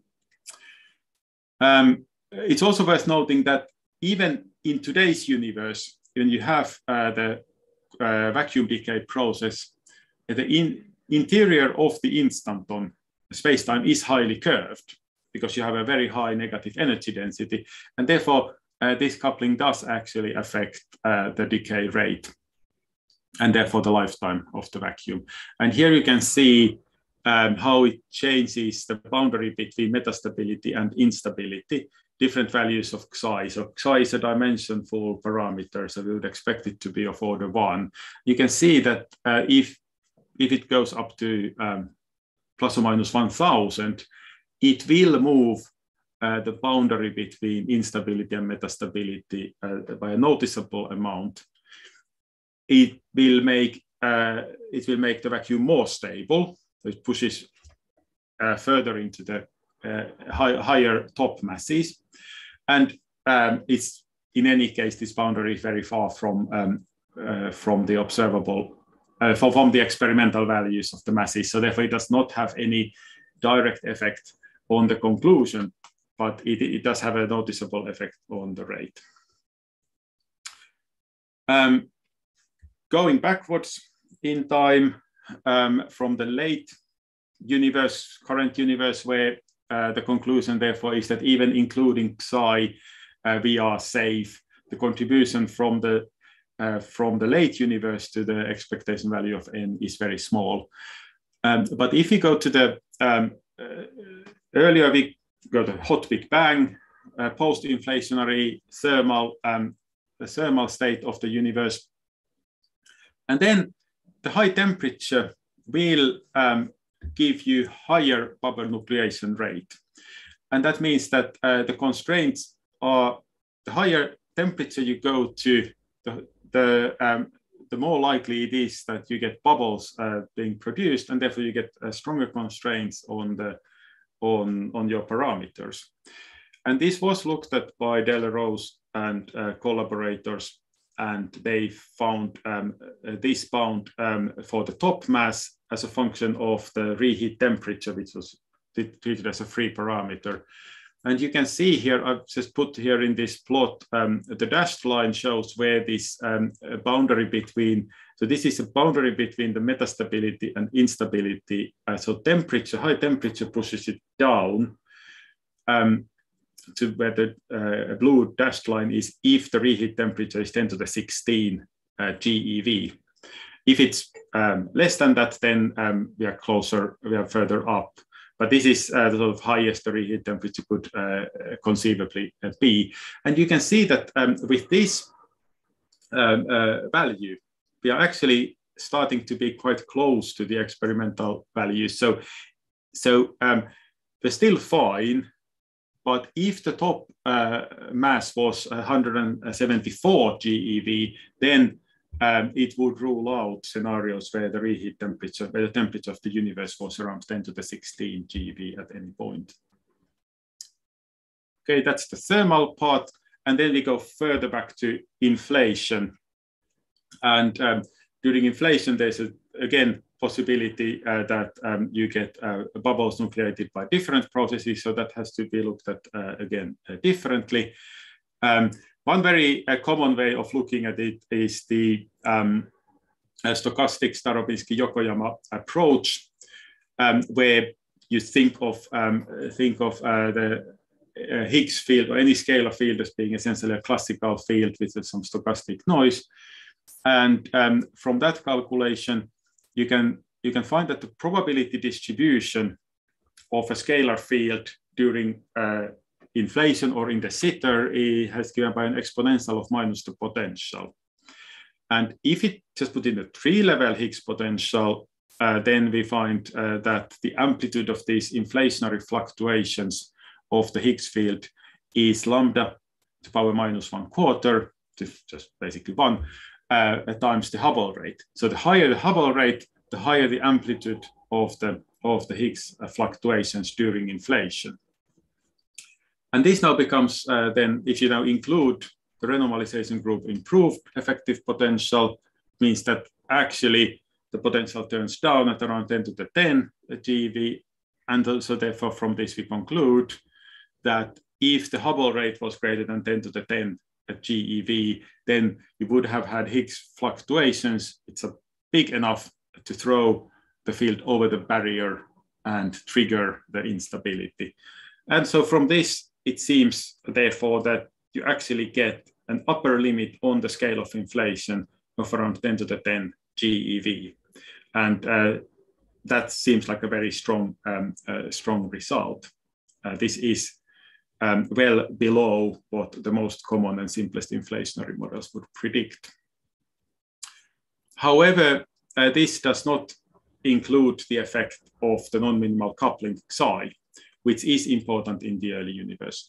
And specifically here, I've just got the, so psi basically gives an effective mass term, effective contribution to the Higgs mass. And if you are radiation dominated era, then the Ritchie scalar is 0, so it doesn't do anything. But if you're in inflation, the Ritchie scalar is 12 times h².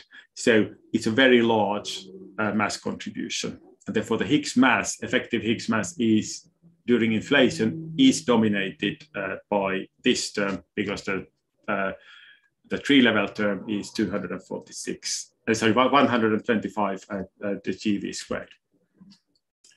And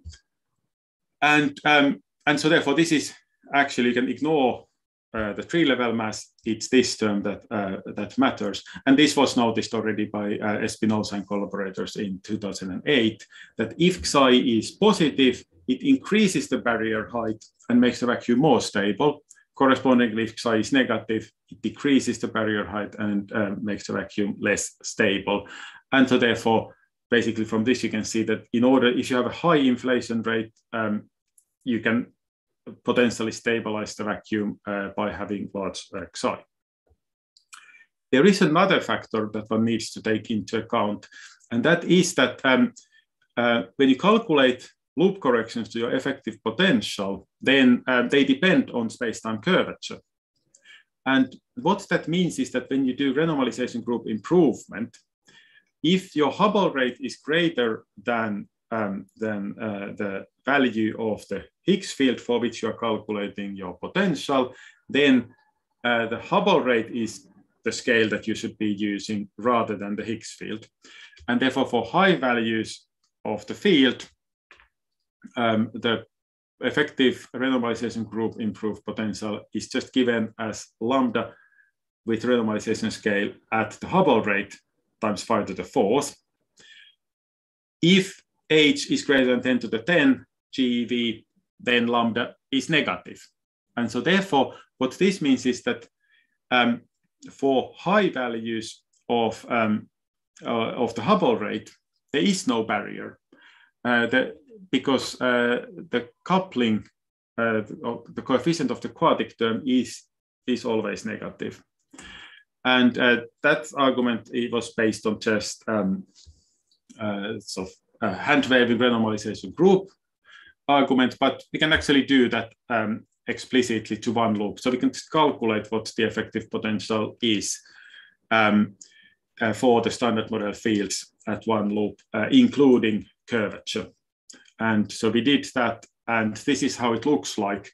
So indeed, at low Hubble rate, the blue dashed line here, you have a barrier.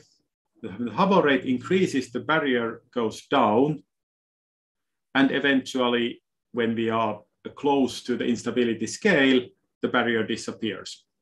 And so that means that actually, when you are looking at these high inflationary scales, there is no barrier in the Higgs potential. The instability is a classical instability. And so that's basically then the picture. You do, therefore, in Minkowski space, you do have a barrier. But if you go to the early universe during inflation, then the barrier disappears if the Hubble rate is high enough. But you can have an additional term given by Xi, the non-minimal coupling, which reintroduces the barrier. So basically, if Xi is less than 0.02 or so, you just have a classical instability, no barrier at all. If Xi is sufficiently large, you have a barrier which can even be higher than in Minkowski.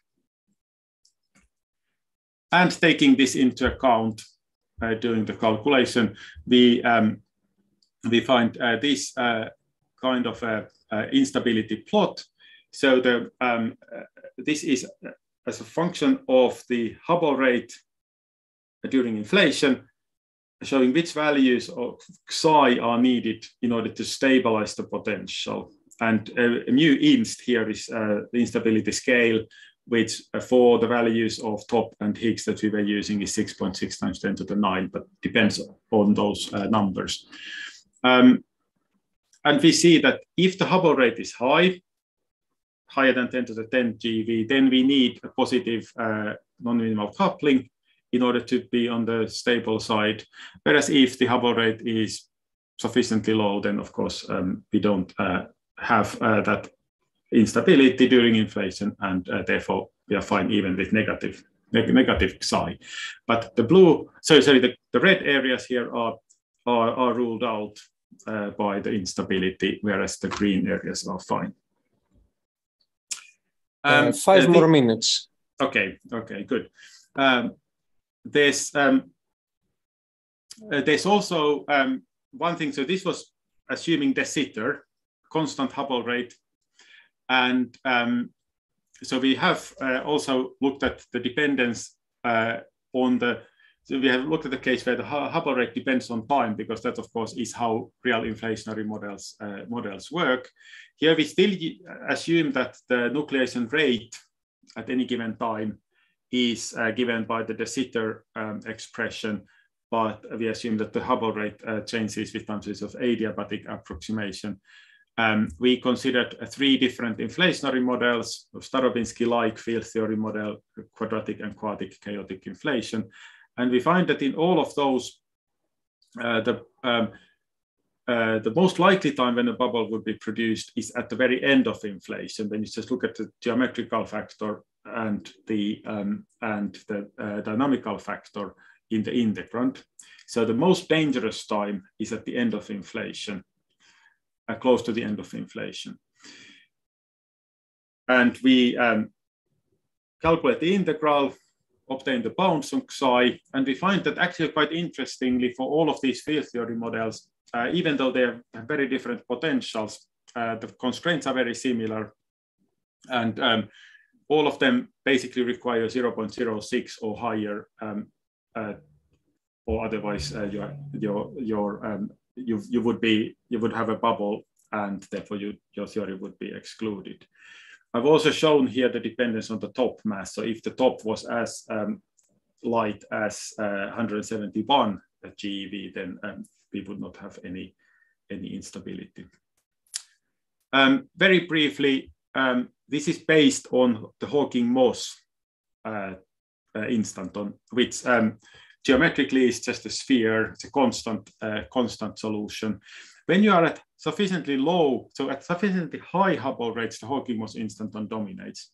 But at lower Hubble rates, you have the Coleman-de-Lucia kind of instanton, which was already talked about by previous speakers. And in that case, because we now have a negative curvature in the true vacuum, a negative energy density in the true vacuum, it means that there is the interior of the bubble in the Coleman-de-Lucia has a negative curvature. So actually the Coleman-de-Lucia instanton looks like this. So it's a sphere which has this kind of a bit with negative curvature. So it doesn't have the windows or the ventilation shafts, but otherwise it looks like the Death Star. You can ask whether that instanton actually should be taken into account. We found those instantons numerically, including gravity. And what we find is that the Coleman-de-Lucia rate is always so high. It depends. It doesn't depend on the Hubble rate. The dependence on the Hubble rate is very weak, and therefore it's practically constant and practically the same as at zero Hubble rate in Minkowski, and therefore so low that it never affects the bounds. So therefore the Hawking-Moss results are the relevant ones for these bounds. I hope I have time for very briefly say that there's also one further era which we have to take into account, and that is the transition from inflation to radiation dominated, so reheating. And during that time, especially if you have, so we found that you need a positive Xi, positive non-minimal coupling, in order to stabilize the potential during inflation. But during reheating, especially if you have preheating coherent oscillations, then that means that you have this Xi term here. The Ricci scalar oscillates during preheating. It goes from a large positive value to zero, but it goes through a negative stage. And that means that your effective Higgs mass is negative for a period of time, inevitably during these coherent oscillations. And if R is negative and if Xi is positive, then your Higgs mass is tachyonic. Higgs mass squared is negative. The Higgs starts to grow exponentially, and that can trigger the instability. And indeed, that's what we find, is that there is if the Hubble rate is, inflation Hubble rate is high, so that we have to worry about the instability, then if Xi is greater than roughly 1, then we have an instability. And so that means that actually during the end of inflation, Xi is constrained from above. This was done based on a very simple estimate. We did some lattice simulations with Danny Figueroa and Paco Torrenti, where we looked at this, and this is just for different Xi values. You can see that this is the Higgs field, and you can see that if Xi is too high,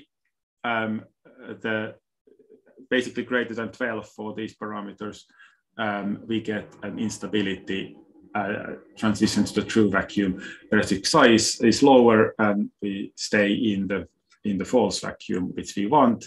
And so therefore we get a bound from this on Xi from above, because the universe has to survive this transition as well. What we found was with our estimates and our assumptions that Xi needs to be less than 9 for a simple chaotic inflationary model. It's interesting that very recently there was a paper where this was looked at in Starobinsky inflation, and they found a much stronger bound, basically saying that Xi needs to be less than 2 or you trigger this instability at the end of inflation. So in Starobinsky inflation, it seems that there is a much narrower range of psi that are allowed.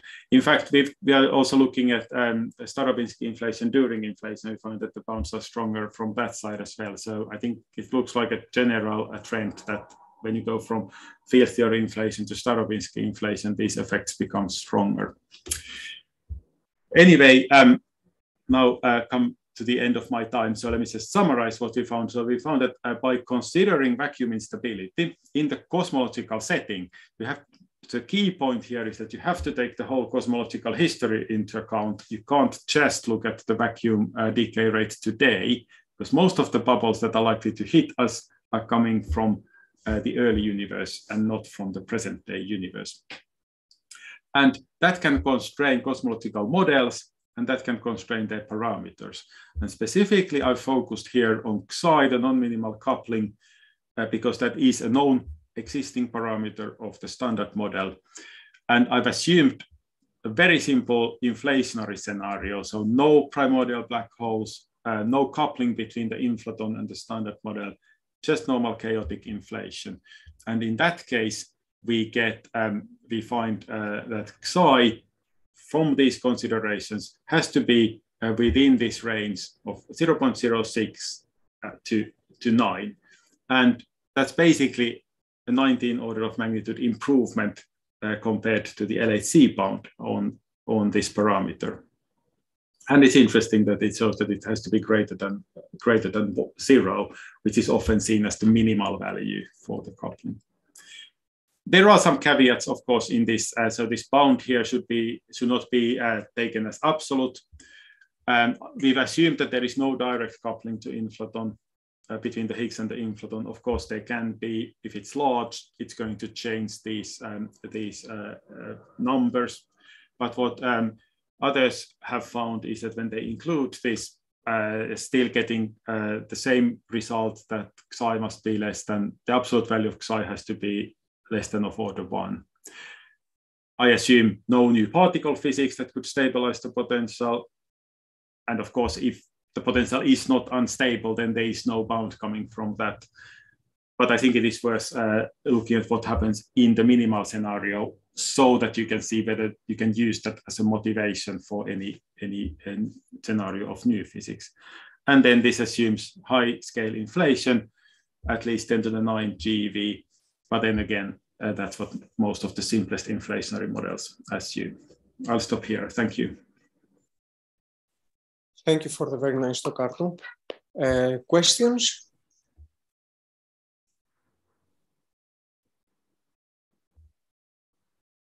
We have a... Yes, Chiara? Hello. Thank you, Arthur. So my question is not very relevant, but I was wondering, this LHC bound, I had the impression that for that you were assuming the value of the Ricci scalar in the universe now. So don't they take it that on Earth? It doesn't change much, but you know, R, the value of R, when you calculate the LHC bound. Yeah, the LHC bound does not assume any background value for the Ricci scalar. It comes, essentially this effect, the bound comes from the fact that if you have sufficiently large Xi here, and you do a transformation from Jordan frame, which has this term, into Einstein frame, and then it modifies the couplings. It gives you a non-renormalizable, effectively non-renormalizable terms in the couplings, and it suppresses the couplings of the Higgs with other particles. So it would change the way the Higgs decays into other standard model particles. And because the decay of the Higgs is very much consistent with the standard model itself in its normal form, then you get a bound on Xi. And so therefore it's not assuming any kind of a background value for the Ricci scalar. It's more like how it would affect interactions. Okay, thank you. Sorry. Misha, please Go ahead. Yeah, hi Arttu, thank you for the talk. It's not actually a question, it's a remark that the discussion which you had is not applicable to Higgs inflation, then everything changes, right? Absolutely, yeah. Yes, so that's I didn't say that explicitly, but yes, that's a very important point. So what we are assuming is indeed that there is a separate inflaton field and a separate Higgs field. They don't couple, there's no direct coupling between them, and they certainly are not the same field. If you are looking at Higgs inflation, everything is very different because, so here essentially the assumption is that the Higgs field has fluctuations around 0. In Higgs inflation, the Higgs field has a very large value, and therefore nothing I say can be translated directly to that, and it's a completely different calculation. Thank you. Huri, please. Hi, Arttu. Thank you for the interesting talk. I have a short question and maybe longer comment. My short question is that have you tried to put a constraint on this parameter zeta if from gravitational waves and I mean more precisely from radiation that comes from around the black holes because the fact that phi can change, its interaction can change, it can affect, for instance, electrons and then spectrum of electrons and emissions and so on around the black holes. Therefore, I don't know how to try to constrain in this way. Okay, yes, good question. So the short answer is no, we haven't. I have a feeling that that the Ricci scalar, even in the black hole collisions, so in the astrophysical black hole collisions, which are observable, obviously, the Ricci scalar is everywhere so small that and the Higgs field itself doesn't play a huge role. So my gut feeling is that it would not be easy to detect the effect of this coupling, but that's not based on any kind of a quantitative calculation. And I think that's certainly something. I don't know whether that has been looked at, but I think that's certainly something where one should at least do an order of magnitude estimate of how big the effect would be, because that's an important question. But as I said, I haven't looked at that myself. Okay, thank you. My comment, or sort of comment question, is that even in the case that we consider the minimum model, just a standard model, the fact that, I mean, the development of Higgs condensate, which then leads to a sort of a spinorial potential, is not straightforward.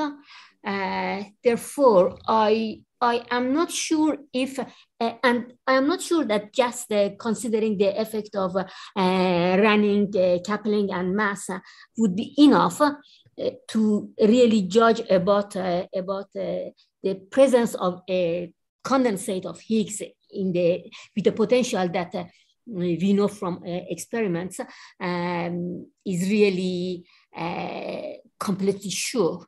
I don't know if has been any attempt to really understand from quantum field theory how the condensate is developed and how it may behave at high energies.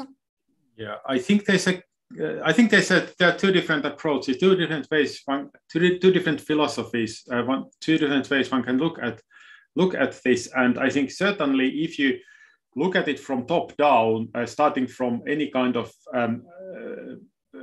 assumptions about your high energy theory, then it always seems incredibly unlikely that you would get precisely what we have with the standard model, because it is a very special set of parameters.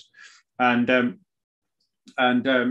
however, what I'm assuming is that we don't know what the fundamental theory actually is, but what we can see is the low energy effective theory, and that is the standard model, and then see what if we take that simplest scenario, what the implications of that is, so that we can then judge whether there is need for something else. So I'm taking that sort of bottom-up approach in that sense, starting from what we have got from experiments and seeing how far we can extrapolate that. Anyway, I'm not sure that experiments or can determine really the way that we are experimenting, can determine how the condensate develops and give the mass and potential that we observe.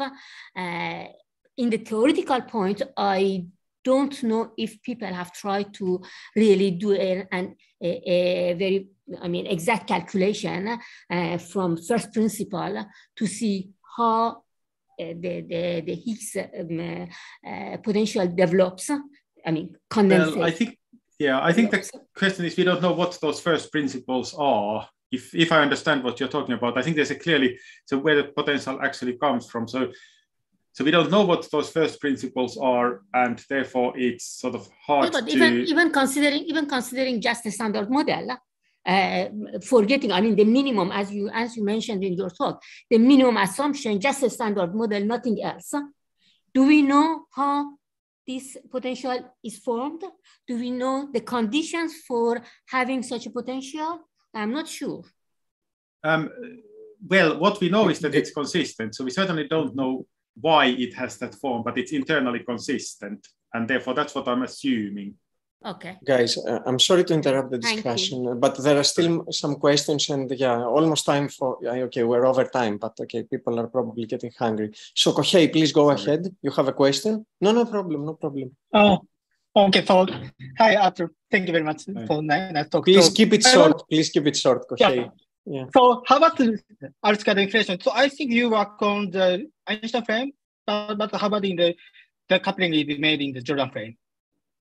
I'm sorry, can you say that again? Couldn't quite catch that. Okay, you mentioned the Higgs Stravinsky inflation, but I guess it is this non-minimal coupling is made in the Einstein frame. But how about we can have the non-minimal coupling at the Jordan frame? Yes, so I guess the story would be different. Yes, so in this paper, I'm not an author on this paper I mentioned about Stravinsky inflation. Here, in that one, they go to the Einstein frame to do that calculation. And when I referred to Stravinsky here earlier, it is should add. So that's a Stravinsky motivated model, because what we are doing there is we are taking the potential that you would get in the Stravinsky model when you go in Stravinsky inflation, when you go from the original Jordan frame to Einstein frame, and therefore you get the inflaton field. We still assume in this work that there is no direct coupling between the inflaton you get that way and the Higgs. And in the full Stravinsky theory, that would not be true. When you do the conformal transformation, you would generate couplings between the inflaton and the Higgs. This is something which indeed was done correctly in the paper that I mentioned, and also something that we are looking at. But this particular work does not include that effect, and so therefore this is Stravinsky only in the sense of the form of the potential. Okay. Thanks.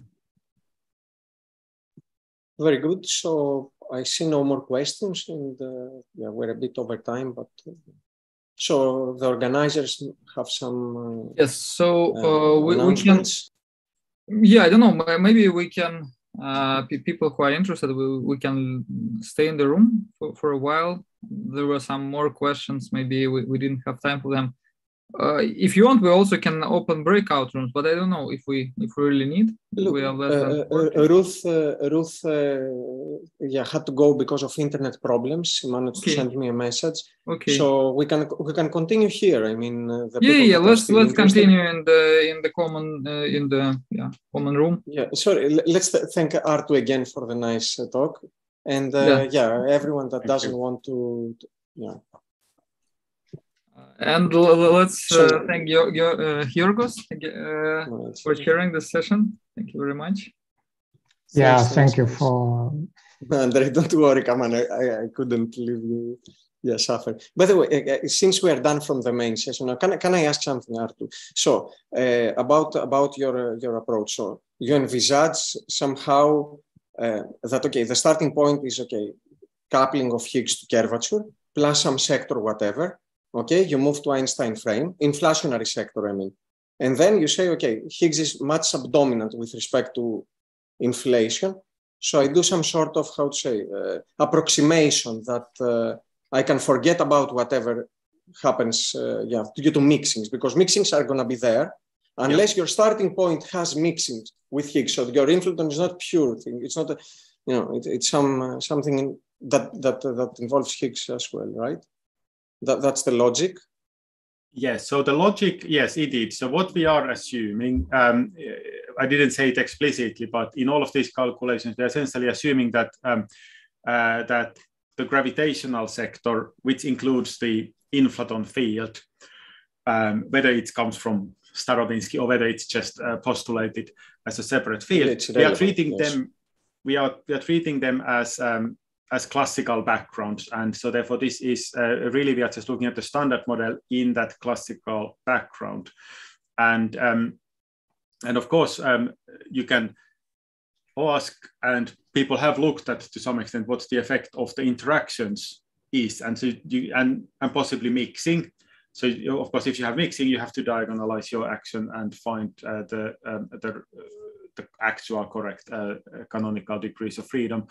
But so especially with the gravitational degrees of freedom, that really only becomes important when usually when you are at Planck scale, and everything here happens well below Planck scale. So the instability scale is 10 to the 10 GeV, and so that's the relevant. No, that's what I would expect as well. That's what I would expect.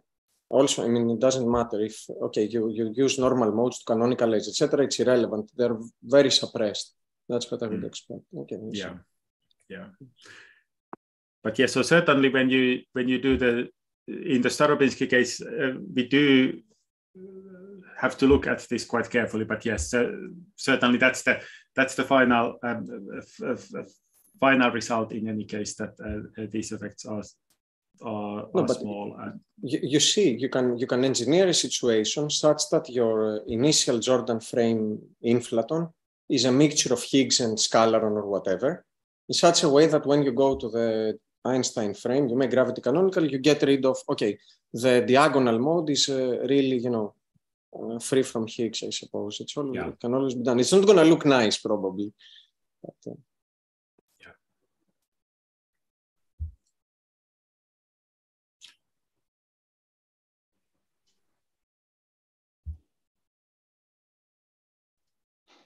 So actually, I can comment on Suksi's question to Ruth about why the black hole mass changes in the process of nucleation, but I don't know if he's still here. I am here. By the way, guys, I'm gonna go for lunch now. So see you later. Who is sharing? I'm not sharing later, right? No problem. It's okay, good. So see you later, guys. Bye. Oh, am I still sharing? Let me stop sharing my screen. I don't see Suksu. Yeah, I think he's gone. Sure. So what, Andrei, what would you have said? Yeah, okay, so the question was regarding Ruth's talk, right? So when they started this black hole catalysis of vacuum decay, right, with a gravitational back reaction taken into account, and they found that the mass of the black hole can change in the process of nucleation. And I think Suksi's question was about, physical, how to understand it from the physical point of view, why it changes. And I think there is very nice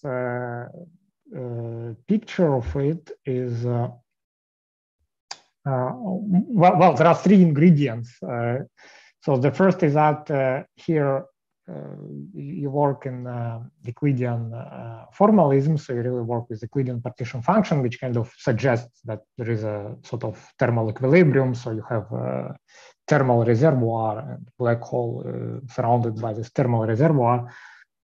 And the second point is that the solution which they actually found for any black hole mass larger than M Planck, but then I believe that's basically any black hole mass, right? Because if it's smaller than M Planck, then there is nothing to talk about. It's not. So the solution they found is actually time independent. Okay, and this actually suggests that the solution represents Sphaleron. Yeah, I think that's right.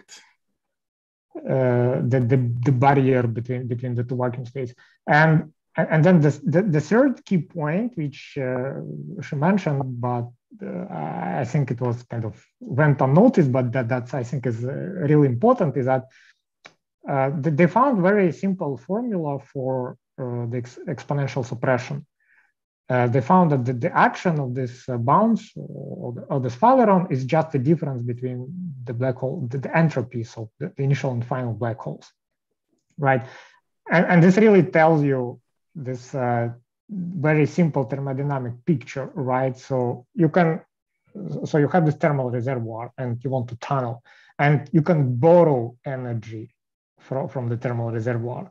But and in the limit of vanishing back reaction, when G goes to infinity, M Planck goes to infinity, the black hole mass doesn't change, and it's like infinite thermal reservoir, and you can take any energy you want, right? To tunnel, and this is just tunneling at finite temperature. I mean, we know that it's not a vacuum bounce; it's periodic instanton. There is a thermal interpretation of it, and the same in the case of black hole. But in the case of black hole, when you do take into account gravitational back reaction, you kind of have to take into account that this reservoir, the energy, you kind of deplete the energy of the reservoir, and as a result, the mass of the black hole becomes smaller. And I think this is an explanation. And you really see this. You see that the difference in the entropies equals the Sphaleron energy times T, or divided by the temperature. So this is really what happens. That's what I think. But So in that case, for the black hole, if you have the thermal state, thermal effect, then it sounds like you have the Hartree-Hawking state in mind. But the ideal black hole would be floating, so we expect it to be only vacuum. Okay, so exactly. That's my point. That's why I said that the first ingredient in this explanation is to really say that we work in a thermal state. So we assume Hartree-Hawking, that is, we assume a black hole, certain temperature, and it is surrounded by the thermal bath of the same temperature. So actually, because you see in a really physically realistic case, so what would you expect, right? So you would expect that the largest catalyzing effect is achieved when the size of the black hole is of order of the size of the tunneling solution, right? And I think there was a nice paper by Dima Gorbunov 5 years ago also pointing out that so in the case when there is no thermal equilibrium and we just have a radiating black hole in vacuum, or in some environment with much lower temperature, and this is really physically interesting case, right? Because in the case of Higgs vacuum decay, the instability scale is 10 to the 10th GeV or so, right? So the size of vacuum bubble is really small.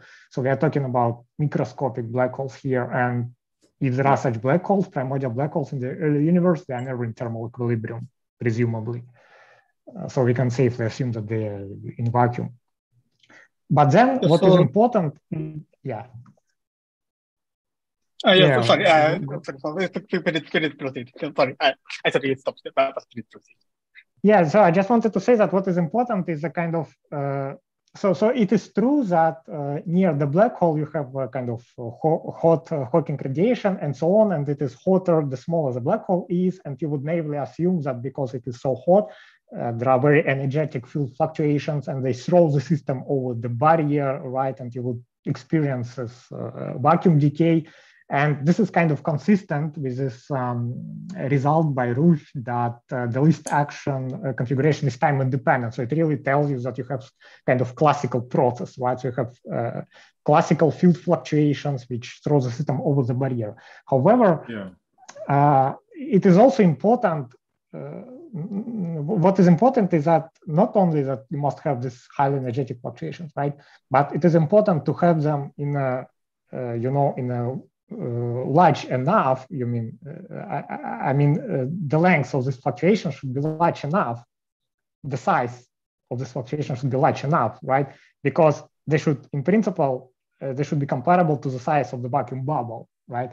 So these fluctuations, they should be coherent on a scale of the bubble. And that is what is not true in this case of evaporating black hole. And that actually, so we believe, so actually Sergei Siberikov and me, we have now a couple of papers discussing that. So we believe that really makes a huge difference, that on the scale of the vacuum bubble, in realistic, like in 4-dimensional Schwarzschild background, say, the Hawking radiation is already so diluted that it cannot really sustain the bubble. So the critical bubble cannot form just because of this thermal radiation. There is simply not enough modes. That's actually very simple. Yeah. Sorry, why is that not included? So are you saying that's not, that therefore the Ruth's conclusion is not valid? Yes. No, it is valid. Yeah. So in my impression is that so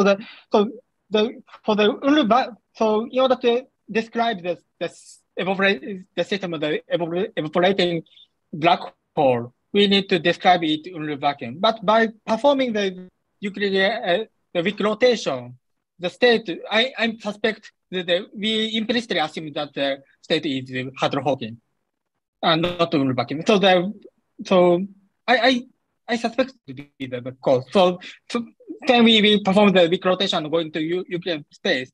The state, the initial state we consider for the black hole would be Hadron-Hawking, but not in vacuum. Yeah, I think this is really. This I didn't. Yeah, this is a little I didn't back on the Lorentzian. Do you mean I want to understand what it is that you're saying? Are you saying that the calculation essentially assumes that there is a thermal path, which actually isn't there, because the black hole is not in a thermal path; it's just radiating thermal radiation outwards, but there is no. It's not in thermal equilibrium. So Euclidean formalism implicitly assumes equilibrium. We have the periodic boundary condition by when we perform the weak rotation. Then so it is likely that the system is described the Hadron or the non-evaporating static black hole. So in that sense, it does not describe the evaporating Hawking radiating black hole. So if you had a black hole in Minkowski background, you would have to do something different. You wouldn't have this periodic time. In general, yes. So physically, you could still say something like, okay, I have this. So strictly speaking, this is not thermal equilibrium. Still, I can still go to the vicinity of the black hole, right? And I know that because of centrifugal barrier, I have Hawking modes which are accumulated there. So it looks almost like thermal bath in the vicinity of the black hole. And then I can perform my calculations there and I expect it to be like almost correct, right? But then I have to assume that the bubble should fit this vicinity of the black hole, and this is what is not true when we go to this Higgs vacuum decay and so on. Yeah. So indeed, so this Euclidean formalism, it implicitly assumes that you're in equilibrium, and you can actually derive it. I mean, you can start from real time as a Kohei's method. You can start in. Yeah. So we have Richard. So yeah, we have not succeeded in address on the black hole catalyzed decay, but yeah, in any case, we have the new insights. So we decided to write a paper. So yeah, and this is the PhD student study. So writing a paper would be important. So but we are still thinking about it. Actually, one sort of related question, which I think this was very useful to understand this about the assumption of thermal equilibrium, but which in some sense makes my question irrelevant to the real physical case. But if you had this thermal equilibrium case, so if you were looking at black hole catalyzing Higgs instability in a thermal background in equilibrium with the surroundings, then I suppose should you not even in that case include thermal corrections to the Higgs potential, which that's absolutely true. Which are actually, because very high temperatures here. The temperature is high, and therefore these corrections are actually very large and would probably change the calculation. So yeah, indeed, this is something that I and my students did in the previous paper, and we found that. I thought that someone had done it. Yeah, so it was you. Yeah. So in that study, we still back on the nuclear formalism as Ruth did, and we adjust thermal potential for the Unruh vacuum. And in the case of Unruh vacuum, if we go far from the black hole, the temperature decreases. And taking into account that, we found that for the bubble,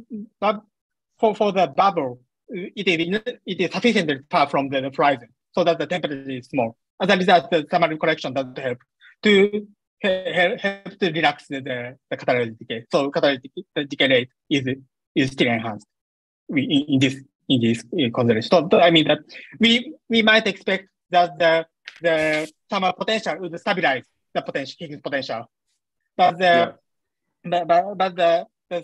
such a stabilization is not effective when we go far from the horizon. And it is indeed we found that the bubble radius is far enough so that the thermal correction is negligible. So that we conclude that the thermal effect does not help the catalytic decay. Does it depend on the size? But so you're saying that at least for the relevant, is it for the most the smallest black holes where this effect? I think was what Strumia was saying. The size of a black hole is where this catalysis effect would be strongest is 10 to minus 5 times Planck mass, and so for those kind of masses, are you saying that's a subdominant? The thermal corrections are. So perhaps it would be good to just show my paper. So this is something more concrete. There should be a good figure to show, I guess. Okay. Let me check. So it takes a bit of time. So yeah, it would be good if you could look at my paper, this paper. But yes. So there should be a comparison. Okay. So yes. Sorry, I forgot a piece, but sorry, Okay, so this would be a good picture. So the plus and box is the with and without thermal correction, and so just the calculation tells that it doesn't change much at all. Oh, okay. So they're almost on top of each other. Yeah. Okay. So it won't. Therefore, it won't change any of the conclusions. Okay. Well, that's useful to know. If we believe that the Euclidean formalism, but now I and Andre discussed that we might doubt the Euclidean formalism because it is implicitly assumed that the already thermal state or the static thermal state. Yeah. Okay. Great. Thanks.